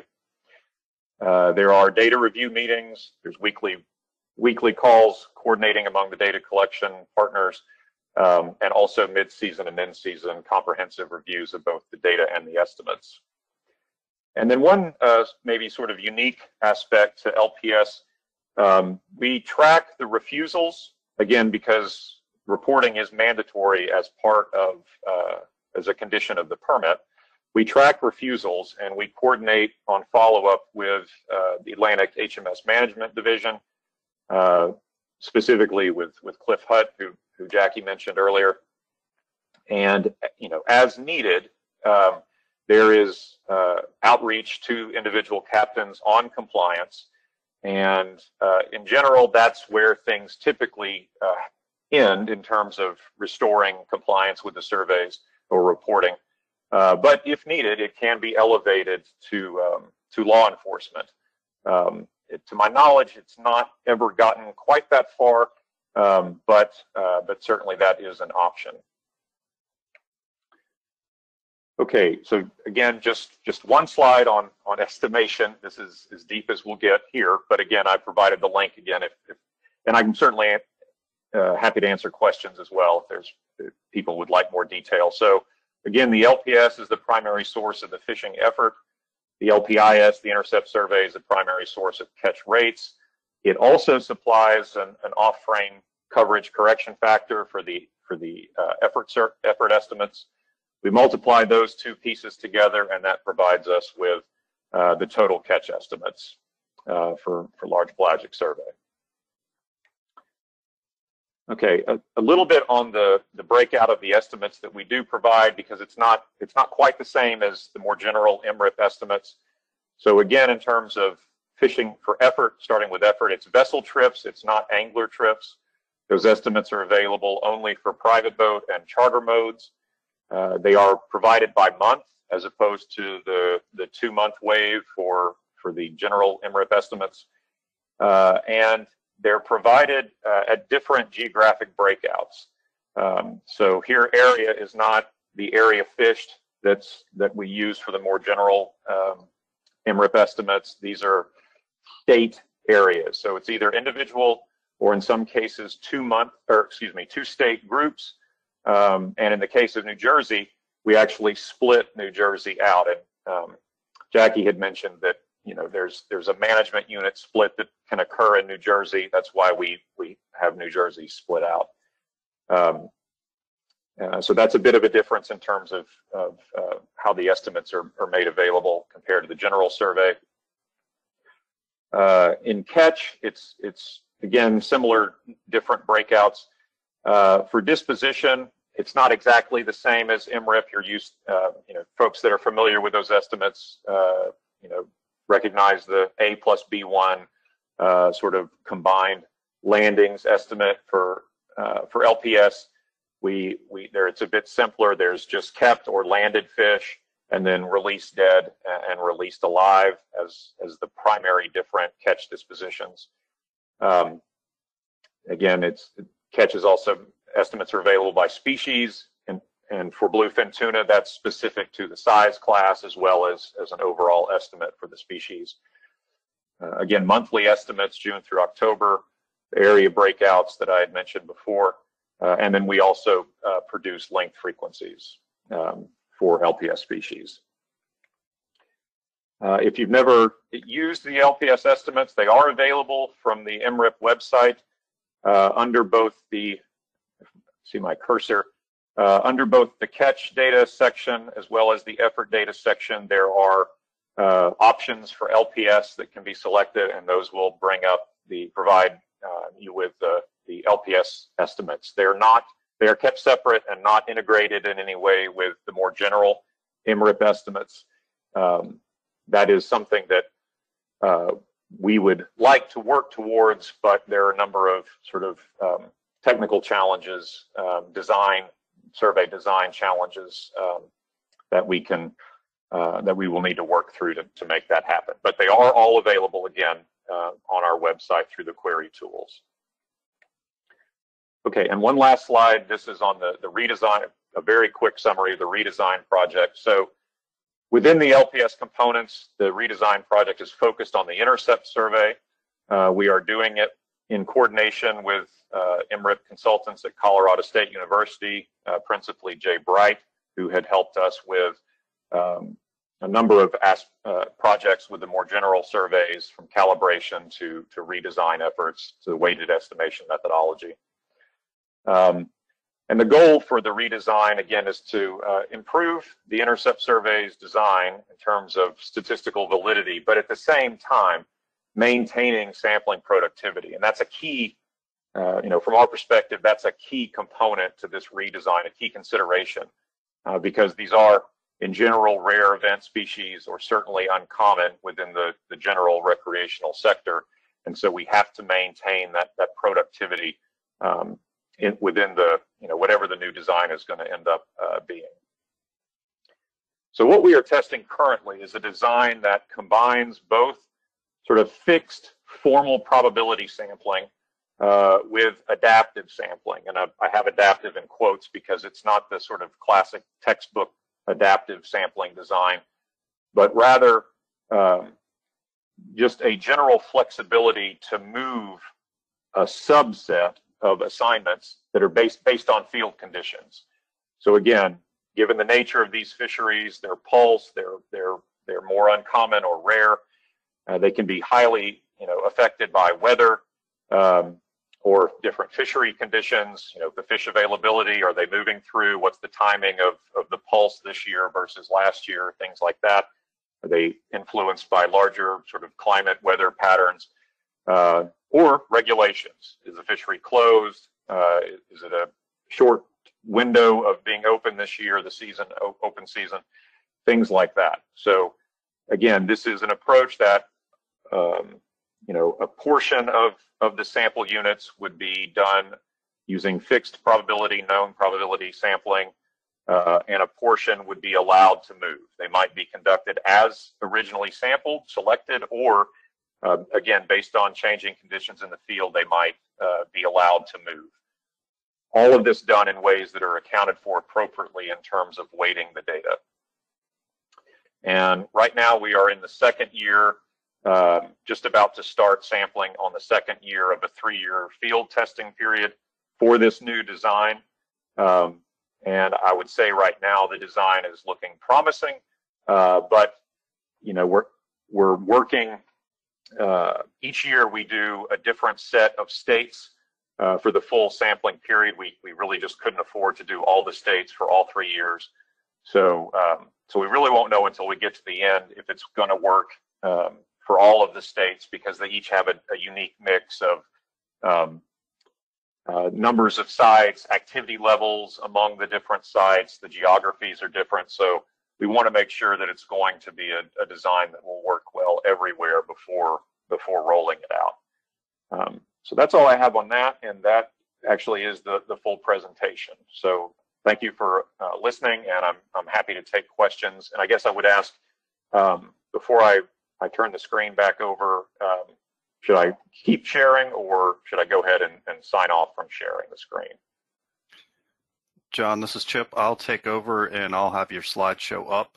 So if we need to go back to a specific slide, we'll be able to go to that. Okay, great. Thank you. All right. Thanks, John. Enjoyed that presentation. It certainly helped me understand the LPS much more than I did previously. We'll have an opportunity for questions here, and while we're getting those in the queue, I've got one. You mentioned that it's rare and has, I guess, never happened that you've had to elevate to OLE issues of noncompliance. The question is, if it went that far, and I guess this is maybe for Jackie too, is permit suspension or permit renewal denials a possible enforcement consequence? So I'll just say my understanding is yes, that is certainly an option, along with a suite of other fines, other possible enforcement mechanisms. But Jackie, please correct me or add if I'm missing something. No, we actually have that in our regulations, that lack of reporting, not meeting the requirements of the conditions of the permit could result in, you know, something being revoked or issuance not continuing. But I will admit, I don't actually know of a single case where that's happened, but it's on the books as a potential possibility. Okay, thank you. All right, Bev, you go ahead. Hey, John, long time no see. Good to hear your voice. I learned a lot on this presentation. I didn't know that much about this survey, so this was really interesting. I'm really interested in the idea that you're using a permit that's only for a subset of the species to estimate effort, and then you're using intercept survey data for a larger list of species to generate estimates. And I assume you're, so I saw that you collect information on the vessel and whether they have the permit. I'm wondering how do you account for the differences in the under coverage that would be, you know, so people who are fishing for greater amberjack aren't required to have an HMS permit. Do you use a different effort adjustment for those species than you do for the HMS subset? Sure, Bev. Both of the surveys, the telephone survey and the intercept survey, ask screener questions that determine eligibility, and those screener questions are the same for both the intercept survey as well as the telephone survey, so that the trips that are being reported in both surveys align in terms of having the same eligibility. So because of that, we don't do any sort of species specific adjustments for frame coverage. It's just within that same universe of eligible trips, which align between the two surveys. It's one coverage adjustment. You're right, though. I mean, I think your instinct here is that you know, there might be disproportionate, I'll say, probabilities for a trip being off frame in the intercept survey based on what they were fishing for, but their eligibility is still the same. So the trips being reported through the phone, you know, would align with the trips being reported in the field in terms of their overall eligibility. Were you fishing for, you know, anything within this suite of species? And that's the same between the two. So we make the single adjustment based on that. But you're right in that, you know, if you don't need to have the permit and you're fishing for, you know, a certain species, you know, that then you may or may not have it. We find a lot of people that fish for something like greater amberjack in this range very frequently also fish for one of the other species that do require a permit, and so they have it anyway. But there are cases where, you know, and typically the off-frame, the vast majority of the off-frame boats are either, you know, don't know they need the permit, or they got it very recently and they weren't yet on the frame. And the other way that they can be off frame, even if they still have a permit, is they're fishing out of state.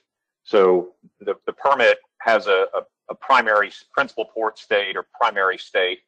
And if they're fishing out of that state, that's also considered off the frame, because on the effort survey, I didn't get into this detail, but on the effort survey, we profile all of their trips, but we're specifically estimating for the in-state trips for the effort survey. And again, that's because you know, the vast majority of the trips are in-state trips, and there's less precision on trying to estimate those out-of-state trips directly from the phone survey. So we collect that information in the intercept survey as well. So really, it's the out-of-state that's the largest component of that coverage adjustment, but it can be from other sources as well. So that was a long answer. Sorry about the ramble, but if you have any follow-ups, please go ahead. No, that's okay. You answered my question, but it does seem like that might be something that could be looked at in your redesign efforts.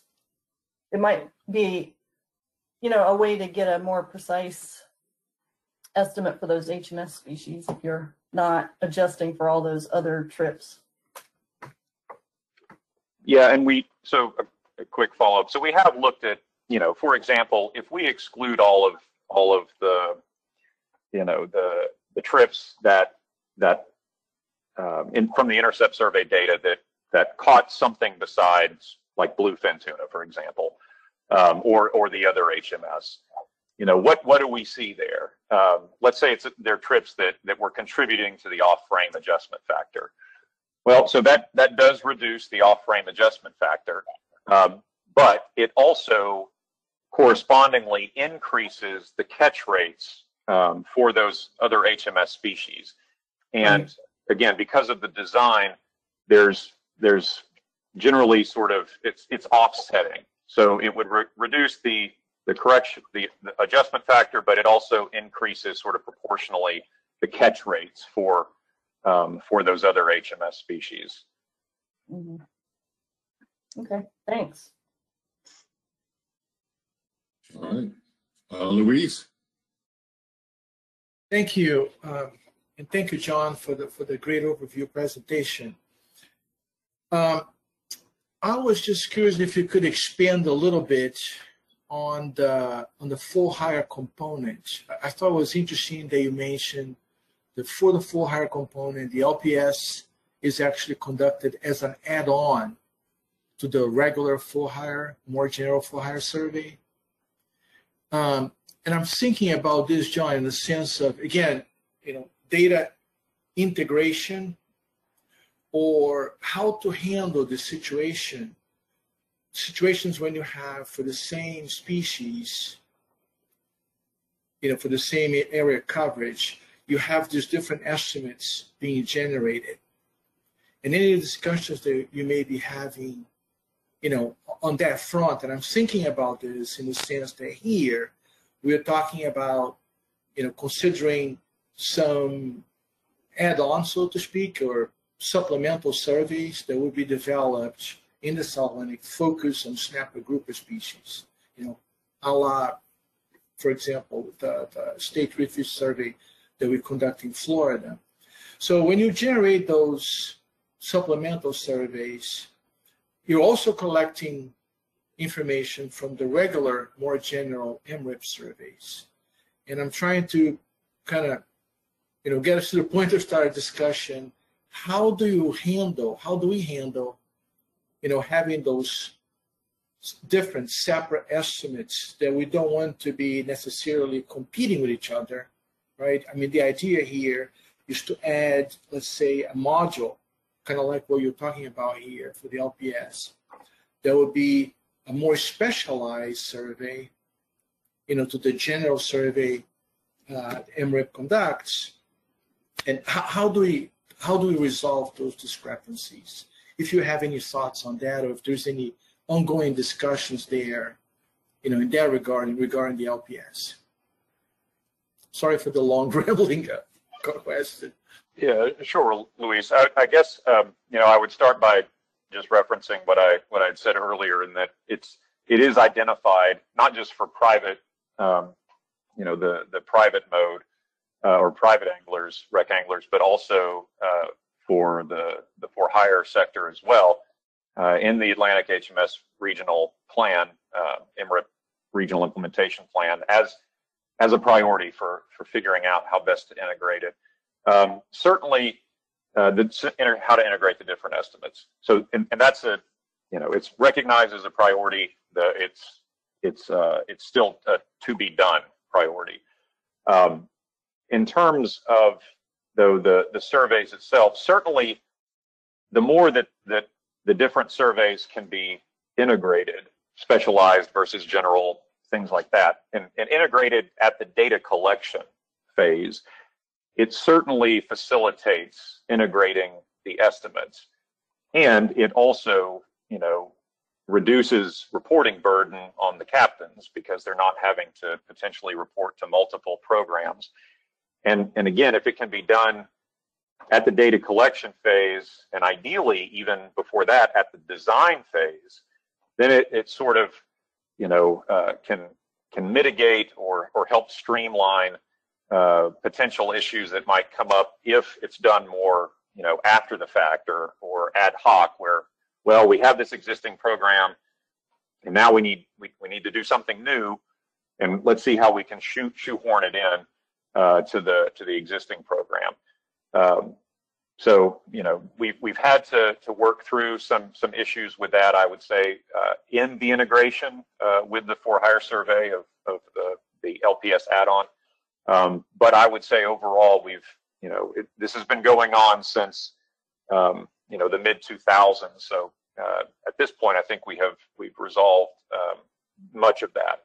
So, for example, functionally with the LPTS add-on for the for-hire survey, there are basically a small number of screener questions that I mentioned before, and they sort of trigger when the additional add-on, more detailed LPS-related questions are asked of the captains or not.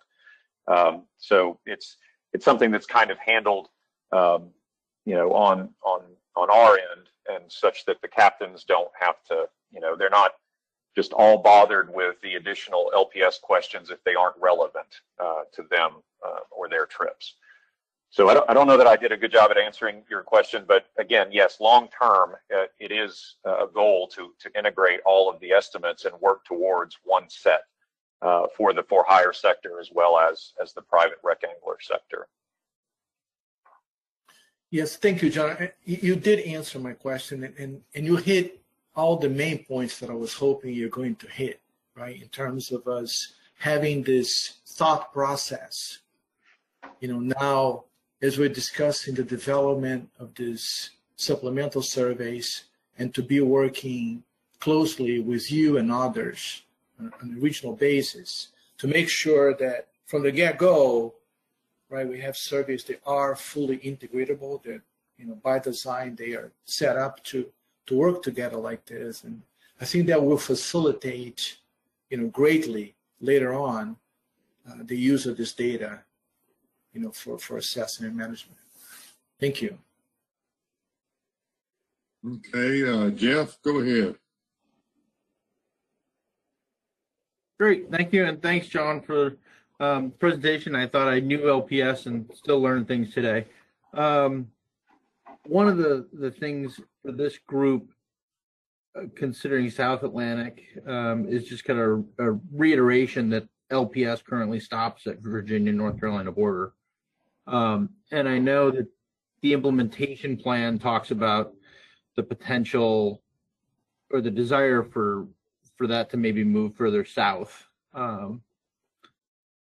But when you look at the data or the compilation of things for dolphin and wahoo and amberjack and species like that, do you, on the private side, do you have suggestions for the work group on ways that either MRIP is addressing or the work group could explore on South Atlantic private offshore data collection?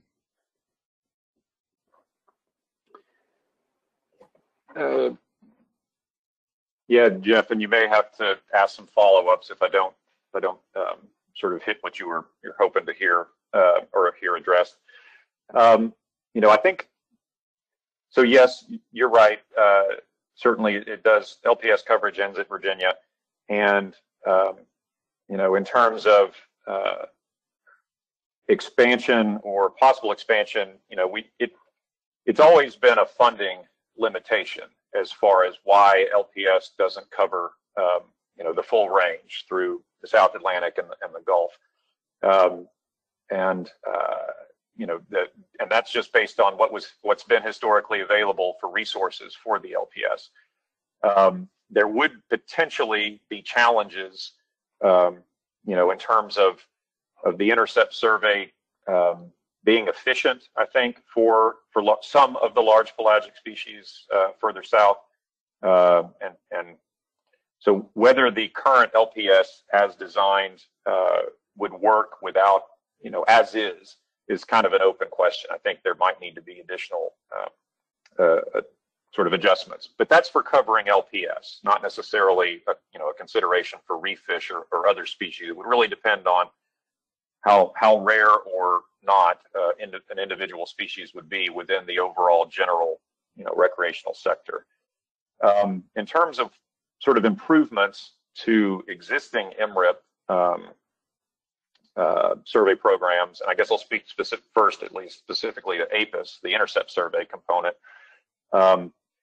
We have working with in a few cases with state partners. So Bev and Luis with Florida, for example, worked on adding an offshore dimension to the overall stratification of the intercept survey design, and I think that collaboration worked really well. It allowed for the integration of, and I'm sure Bev spoke to this at your earlier meeting, the integration of the intercept component sampling for both SURFs and APIS, or the IMRIP general surveys, into the same data collection, field data collection effort. And again, it facilitates incorporation of those data and certainly limits sort of overlapping field efforts. It helps with the logistics of the field data collection. So that offshore stratification is certainly something that could be extended to other states, again, to varying degrees of success. If offshore effort is very diffuse, meaning spread across a number of sites, and at sites where it does occur, it's at very low levels, and it doesn't tend to be concentrated in some way, say weekend versus weekday, or late afternoon versus other times of the day. That certainly makes it more of a challenge for the stratification to be effective. But I think there are, in many states, it would still be possible to create the offshore strata. And again, what that really is doing is identifying sites and say combinations of sites and day type, like weekend, weekday, or times of day, where it's more likely. Those trips tend to be more concentrated. There's a higher chance of seeing them if you go to that site on that day at that time. You've got a better chance of intercepting an offshore trip. And so those sites, can be grouped together in their own stratum or in their own strata. And that's essentially, again, what was done for Florida. And we also did it in Alabama because the validation component of their mandatory reporting capture recapture design for red snapper, the validation component is also integrated with the APIS sampling. And I think that is something, in terms of that additional stratification, that's something that could be done in at least some other states, if not all of them. But with it, it needs to be supported by sufficient intercept sampling. If we're going to create an additional sort of dimension of stratification, there has to be sufficient numbers of samples to sort of stand up those strata. Otherwise, it dilutes the sampling from the existing strata in ways that may not actually help overall. But again, I think that's sort of the low-hanging fruit, I would say, or maybe middling hanging fruit. And beyond that, the changes get more challenging and perhaps they require more resources to implement. I appreciate that. Thank you. And I can't keep up with the statistics of it, but one of the early questions of the work group and of mine is, which you may have a gut reaction to, is it maybe for private angling, all species, South Atlantic, is there potential to take the Florida surf design and move it north? Is there potential we're taking the LPS design and moving it south? Is kind of a completely different approach likely to be more successful? Yeah. So I think unanswerable question, maybe, but right. I guess I would maybe just think a lot of it depends on the scale of the fisheries that any new program would need to cover. And I think Spud mentioned this earlier, are we talking about a handful of species, ones that are exceedingly rare, or are we talking about covering a much larger suite of species, like the entire snapper grouper complex, recognizing that still is a relatively small component of overall recreational fishing. So it's a hard question to answer. I think there are trade-offs between whether you have, say, a vessel-based permit or an angler-based permit or license in terms of efficiencies or coverage considerations, sort of non-sampling error considerations, speaking more generally. And those may or may not be influenced by what the end goals are. Do you want to cover, again, a lot of species, a small number of species? What's the reporting going to, the reporting burden going to be? Those are all things that, not an exhaustive list, but those are all things I'd want to consider in trying to pick amongst different programs. I would, though, definitively reiterate or support some earlier comments that it would be beneficial to have a single design, perhaps with some tailoring as needed, but a single basic design within your, region of management, whether that's a council region or something larger or state level, whatever it is. It would be nice, it's ideal to have a common design for comparing estimates. And again, you may have touched on this at the earlier meeting, but it greatly facilitates comparability of the estimates across time and across space. Thank you, John. Big fan of that compatibility. Yeah, those are all the tough issues that we've got to deal with. And any other questions for John? I don't see any hands raised. So thank you, John. Good presentation, good discussion. Oh, got Bev's hand up. Go ahead. Hey, I just want to squeeze one last question in there, since you brought it up, John, about the vessel-based versus angler-based license. I know the vessel-based license in the LPS survey is probably what allows you to do a phone survey instead of a mail survey. I'm curious what are the response rates in that phone survey, since it's coming from a license frame rather than a random telephone survey? Sure, Bev. That's and Chris, I don't know the exact slide, but somewhere in the presentation there are the response rates for the phone survey components. A little bit further back. Keep going back. That's the intercept survey. Yeah. So there you see them. It's about 64, 65% for private boat and about 60%. And that's 2019. That's 59% for charter has actually gone up a good bit now that the state partners and ACCSP are conducting the for-hire telephone survey on the Atlantic coast. That's raised the response rates for charter from about 59, 60% to I think a bit over 70%, maybe closer to 75%.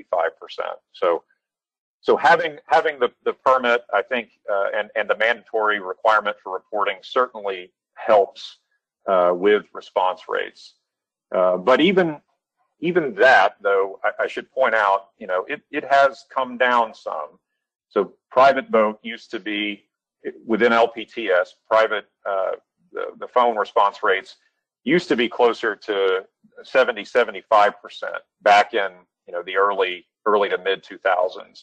And we have seen, again, this sort of erosion over time in the response rates. But again, a 60 to 65% response rate is still very high in terms of survey sampling, not just fisheries, but just in general, federal surveys, private sector surveys.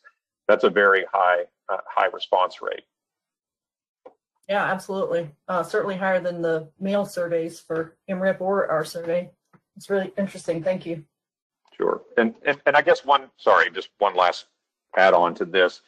The telephone survey is also greatly facilitated by just the overall size of the permit frames and the sampling rates. If the frames were a lot smaller, the telephone calling might get overly burdensome. We would essentially be calling the same people very frequently, and that might get irritating. So another type of contact might be more preferable. If the frames were much, much larger, so again, the private angler frame is sort of between 10 and 15,000 permit holders each year. If it were triple that, let's say, at some point the calling would get either much, much more expensive or perhaps just unworkable. It's just logistically not affordable to do telephone calling. So there is, I think, sort of an optimal sweet spot, if you want, for frame size and sample size for telephone interviewing. And for LPS, fortunately, we're, I think, in that range. Yeah, and I know you worked with us on the SERP's design, and that's why we went with a mail survey, since it was an angler-based with a lot of oversubscription. It would just be really expensive to do a phone survey for that. All right, thanks. That sort of brought up something in my mind. Bev, can you remind us of how many SERPs permits Florida's issuing annually, approximately? We're currently around 500,000. Yeah. That's required on the Gulf and Atlantic coast. So I can't tell you how many of those are due to just Atlantic coast fishing. But it's a big number. Yeah, exactly. That's a very big number. All right, well, thanks again to all the presenters. Good information, and certainly gives the work group food for thought. Good questions, good discussion. We're going to keep this process moving forward. We've got about 30 minutes left in our allocated time. I want to move on to a work group discussion of the topics for our next meeting. We've gotten a lot of information presented to us over our first two meetings, and what else is out there that we need to help us start focusing in our discussions on recommendations back to the council. I think there's some fundamental questions we need to answer. I think one theme that keeps coming out of this is the desire to have whatever we recommend be compatible with MRIP and be in addition to and not in place of. And if there are work group members that feel differently, certainly want you to express those opinions. Obviously Florida has led the effort in the South Atlantic region. I think the starting point for us when we get down to deliberating on recommendations is the Florida survey what we need to consider expanding up and down the South Atlantic region? If so, what are the pros and cons of doing that? Also, are these other existing surveys, do they present opportunities for modification and expansion? One question I had, I guess, for Jackie and John that I forgot to ask is about what's the staff commitment to supporting those data collection programs, just in terms of FTEs. So this is Jackie. So in terms of kind of the issuance of the permits and the reporting, is that what you're asking? Yeah. Yeah. What does it take to make it happen in terms of people? Yeah. So we probably have about, let's see,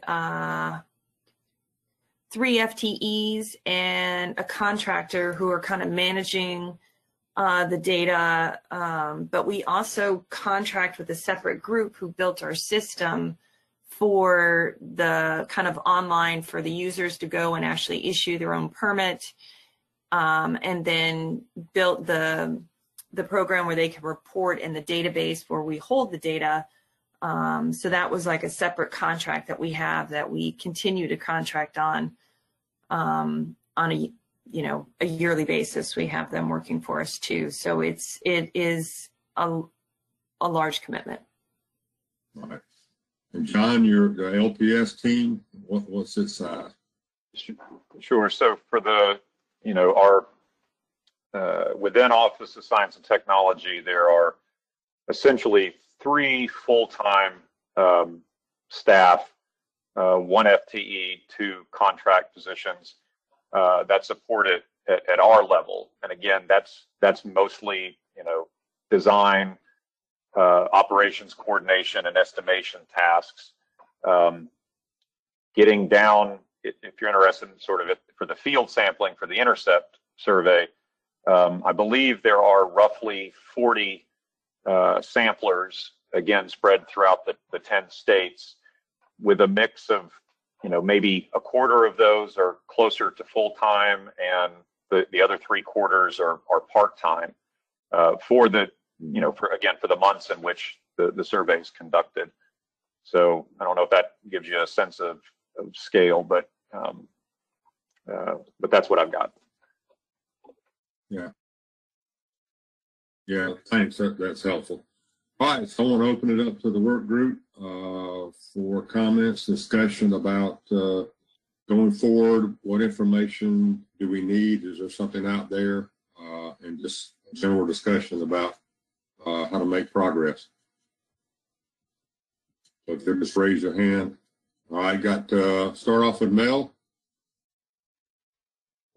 Yeah, thanks, Bud. I had a number of observations, but one thing that came to mind is going back to our goal statement. So our goal is basically to improve estimates of catch effort. So I think we need to have a clear understanding of how we would measure success towards improvement. Would that be reflected in improved PSEs in data?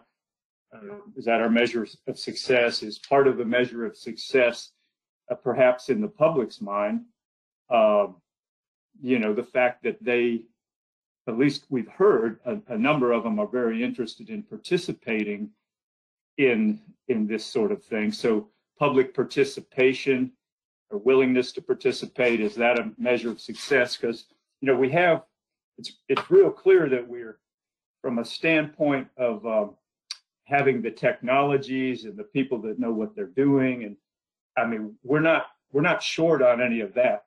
We've got the technological capabilities. We've got all these different types of programs up and running that do the things we needed to do. But it's just whatever we might come up with to recommend for a sort of a building something new that we want to be compatible and useful. How do we measure success for those improvements? We just need to have because you don't want to build something brand new, and then you're kind of right where you were in terms of if you're measuring it based on, data quality or PSEs or something. But I think that would be good to talk about, next time or something, or as we move into this. Because, and again, I think it was Dee talking about public perceptions, and part of this is going to be managing public perceptions in all of this, and expectations, because there is an expectation from the public that something improves, which is how do we measure that improvement, I guess, is what I'm getting at. Be good to think about. Yeah, and I think, following along those lines, there's also, I think, an expectation, and perhaps not totally realistic, that if we improve the accuracy and timeliness of data, then we can be a lot more adaptive and flexible in management prescriptions. And while that's not necessarily directly incorporated into our goal statement, I think it's implicit in there that if we have better data, it's more timely, more accurate, more trustworthy, then we hopefully can make better decisions that synchronize, our management with current stocks data. So, Louise, you're up. Thank you, Spud. And I was thinking about completely different issues, but I agree. I think, Mel brought up a very, very important point, and you as well, Spud. And that kind of reminded me of a general presentation that I've seen that MRIP staff presented. This is to that, the National Academy study that's in its final stages now. But in the very beginning, they came in and they gave us an introductory presentation, and they brought up this issue of criteria, right, that we look at recreational fishing surveys, and criteria that would be desirable would be timeliness, precision, and adaptability. And I thought that was a great way to sort of frame that discussion. And, as a potential suggestion there, or perhaps we could invite them back to sort of have that discussion, revisit those issues and discuss how those things could come about, or improvements to what we have on the table right now, that we're obtaining just through the general survey. But going to a not so pleasant side of things, I was looking at the objectives as well that you brought up earlier, the overview, introduction, Spud. And I thought, well, we have covered some of those bullets already, and we're getting to the point where, getting to bullets 3 and 4, which are review the legal and logistical differences between state versus federal fishing permits, including implementation, financing, and enforcement in federal and state waters, and then evaluate the feasibility of state permitting and data collection programs for collecting information on recreational fisheries in federal waters. Eventually, we're going to have to look at those issues as we move forward with this program. So that will be my recommendation as well. I don't know if that would, be a good fit to be discussed with the other topic that Mel brought up, but something that might be on the agenda for future meetings. Thanks. Yeah, thanks, Luis. Yes, that was one of the reasons I was asking questions about the staff commitment and all those that, I think a lot of us would like this, any supplemental survey to address the need for better information on snapper grouper complex or a subset of that. We would like for that to be incorporated into federal funding. Perhaps that's not realistic. And if so, then that leads us into a whole other set of discussions is listed in the objectives, and that is what are those barriers? It's one thing to have a state like Florida have the political will and the funding to create a refish survey. Then you go to a state like Georgia where you have a very small percentage of the recreational fishing community is actually targeting snapper grouper, and the dynamics are completely different. So anyway, Chester, you're up. Thank you, Spud. And I wanted to thank the presenters. I found the stuff about HMS to be really very fascinating. I think to Mel's question about how do we measure success, and to me, success would be that there is a perception on the part of the general recreational fishing public that management is coordinated with what they're seeing on the water.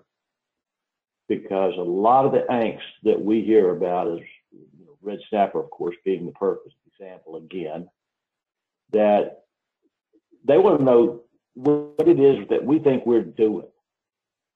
They want to know how we could possibly be so wrong.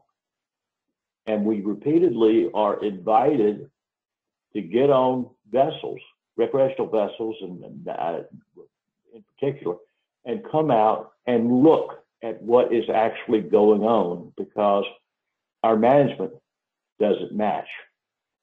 And I get back to managing by, like, perhaps extraction rates and other things that are really in addition to the,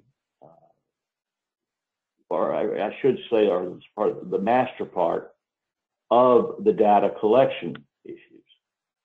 And so to me, again, when we get to the point where the fishing public is saying that they're satisfied and they are happy and they understand and encourage us to go through with our different management schemes, I think that is success.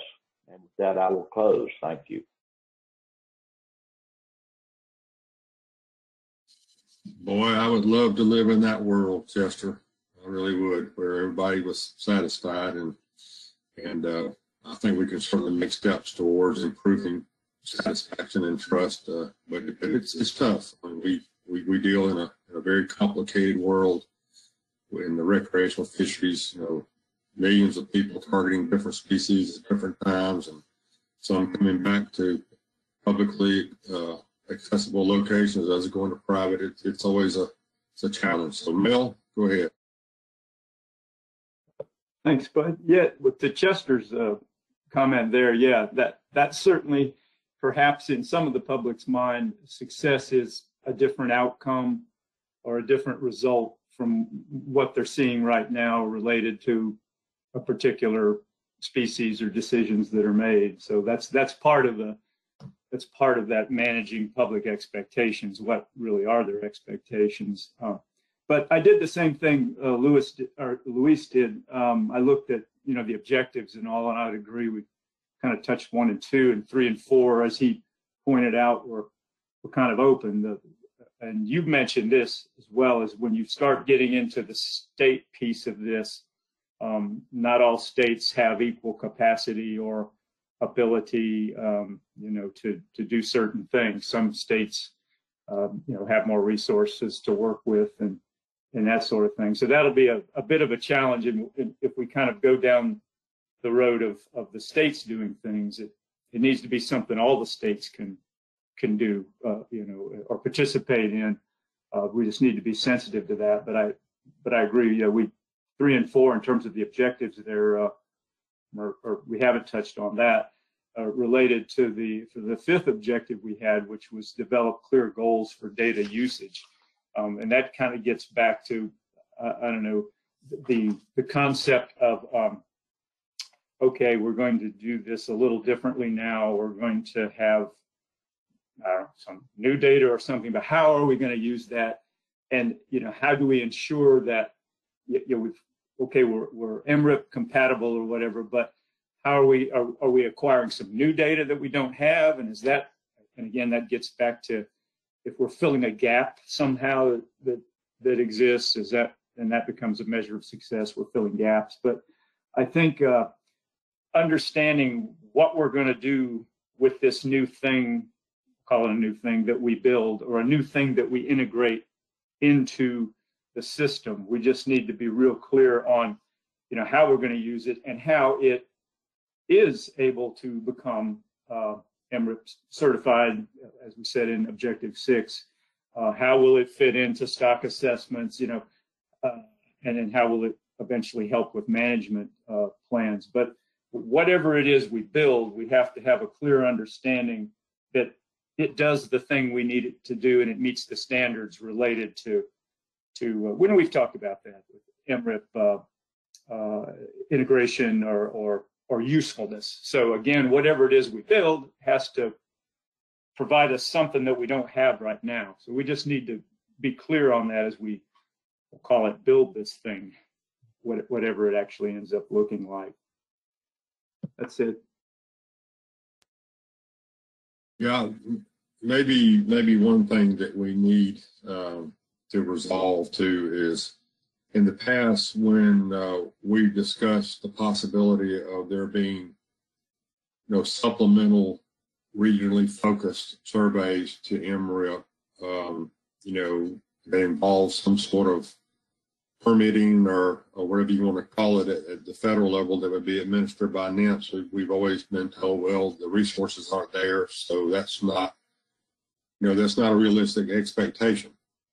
And and that is, I think, what in large part had to do with state like Florida taking the initiative and their own seeing a need and addressing that need through their own governance structure and their own resources. And I guess that the answer to that question is probably still the same. I don't know that for sure. Maybe that's a question that needs to be asked directly to whoever would be the appropriate person. Maybe that's a question you could ask, Mr. Chair, Bill, and we can resolve that once and for all, because if it is going to fall back to the states to be responsible for implementing and executing a supplemental survey to MRIP, then that's a completely different conversation. So, Luis, go ahead. Yeah, thank you, Spud. Real quickly, just to that point that Mel made about developing clear goals for data usage. I remember a presentation John Carmichael gave, talking about what were the gaps, what are the issues that the council has been facing on the snapper grouper species, right? That go beyond just the really rare event species. Some of the not so rare, relatively speaking, as John explained, reef fisheries are a smaller, much smaller component of the total number of trips, but still we have some that are not necessarily completely rare events. So John identified in that presentation something that helped us see where are the gaps, where are the things, the timeliness is not there for us to be able to really manage the species properly, or the data precision and timeliness may not be there to support assessments at the level that we need assessments to be conducted. So that might be another presentation and discussion that would help us see, what the main gaps are now, and then identifying clear goals for this data usage. All right, thank you, Luis. Anyone else? Here's your opportunity. We've got about another 10 minutes. I'd certainly appreciate any input from the other work group members. I know this is it's a formidable task. That's why I described it the way I did at the beginning. This is sort of the holy grail. We're trying to find something that fulfills all our needs, but yet is can be implemented, can be executed, and accepted by the private recreational sector, and is not unreasonably burdensome. And that's always a tough thing. I'll throw this question out without miring ourselves down in the minutia of what's going on in the Gulf. Would it be useful for us to at least have some sort of situational report on what's going on with red snapper in the Gulf? Because sort of outside of that environment, there's lots of different versions of what's going on. It might be good for us to understand where have the problems arisen, with state survey-based estimates of effort and catch not being compatible. Again, I want to take up our time with something that isn't useful, but would it be useful to the group to have a short presentation on kind of where those points of conflict are and what's being done to resolve them?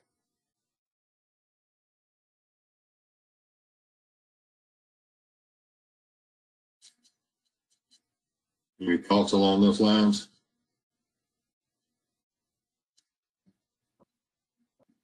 Jeff? Spud and group members, I'm struggling with what we would gain. I think John pointed out, and the group has discussed before, that a consistent and compatible approach is preferred. I would hazard the lesson from the Gulf is different methods without a calibration make it more difficult in the long run. And I would be comfortable stopping at that level of summary for our task ahead, unless the request for a presentation was, more of a lessons learned and compatible directions that they would have to recommend to us. All right, thanks. That's a good point. D?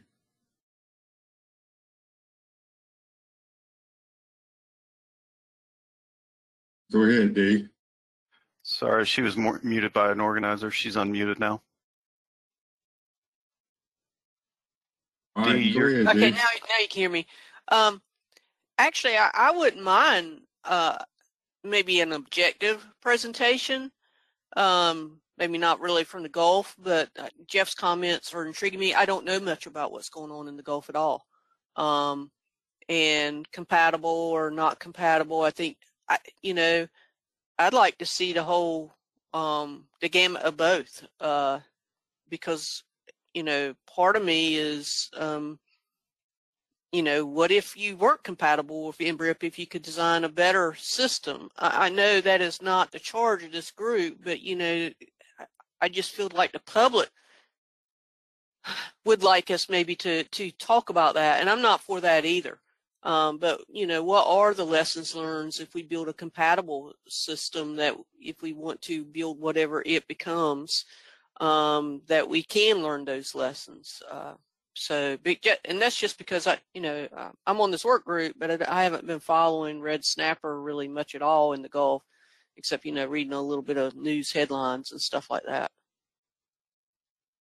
All right, thanks, D. Go ahead, Mel. Yeah, thanks. Yeah, I was just wanting to make sure I was clear on what you were talking about related to the red snapper in the Gulf. This was the fishery dependent side, not the fishery independent data things that were going on. And I, of course, am interested in, what all is going on down there related to red snapper. So again, from a, kind of an objective presentation kind of thing, and I certainly understand Jeff's points there, but I wasn't really sure what all you were including in that potential kind of presentation or briefing. Yeah, that was my main purpose in even bringing it up was, obviously there have been some problems arisen with the state of Mississippi and the state of Alabama, and it's complicated because you're talking about the currency of CHTS estimates versus FES estimates and all these other kind of things, and some of that it's not directly applicable to our situation, but I think it might be useful for us to at least have some kind of perspective on it. Because we're in an interesting situation because we oftentimes talk about the inadequacies of MRIP in both conversation and in writing. But yet if we talk about improving things by incorporating something into MRIP, then the fishing community kind of looks at us like, wait a minute, now you're talking out of both sides of your mouth here. That doesn't mean we don't do the right thing. It just means that if you talk about that MRIPs can't be used for this and can't be used for that, and then you turn right around and put all your eggs back in that basket, it can appear to be, you're a little bit schizophrenic. But anyway, Bev, you're back up. Yeah, I just wanted to remind everyone for the February meeting that we had, Luis and I provided a reference document. I was trying to find it online. Someone did a really nice review of all the surveys in the Gulf and some of the issues around them. And we submitted that as a reference document, but I'm not seeing it now. But maybe whoever was responsible for preparing that report could give a presentation. Okay, we'll see if we can track that down and but what I'm hearing is there is some interest in at least having some current information on the situation in the Gulf, so we can benefit from it. So I can work with John and everybody to see what we can come up with. Chester. Thanks, Spud. When you say situation in the Gulf with regard to red snapper, that's kind of a broad topic.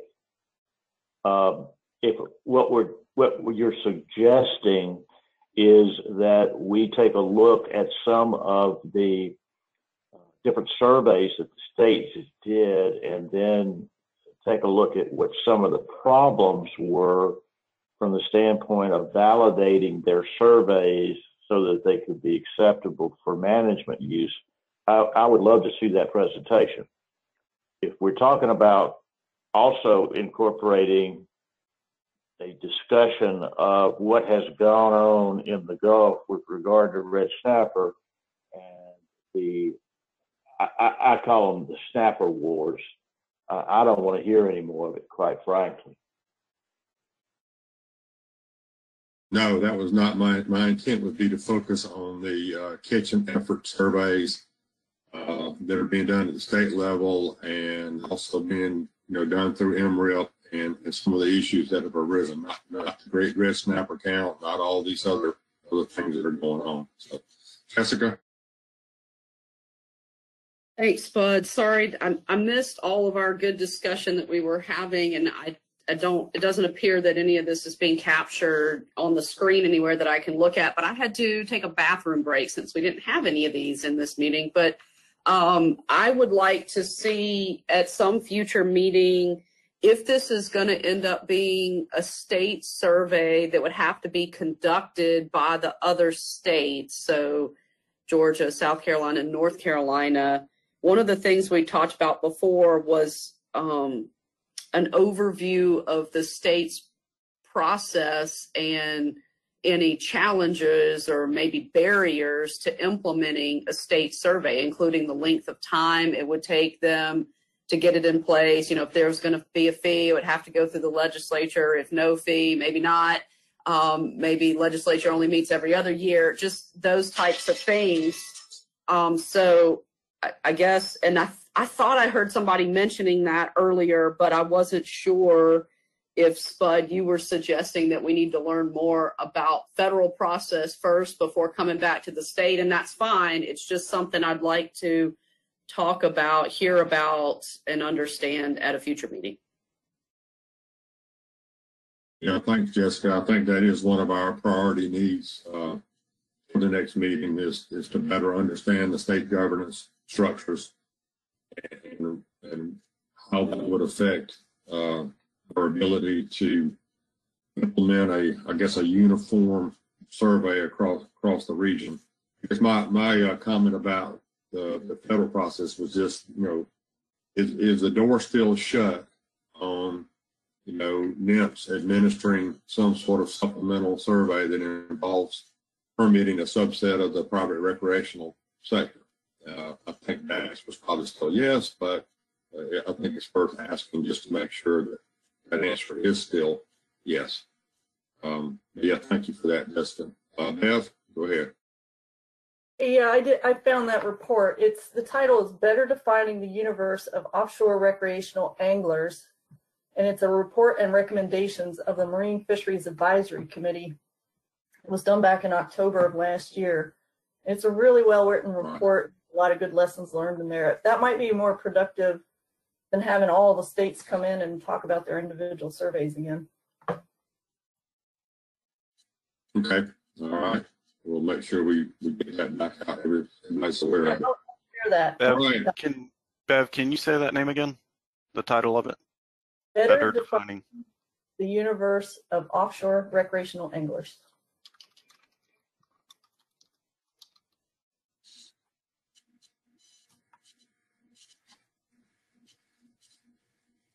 Okay, my clock says 12:01.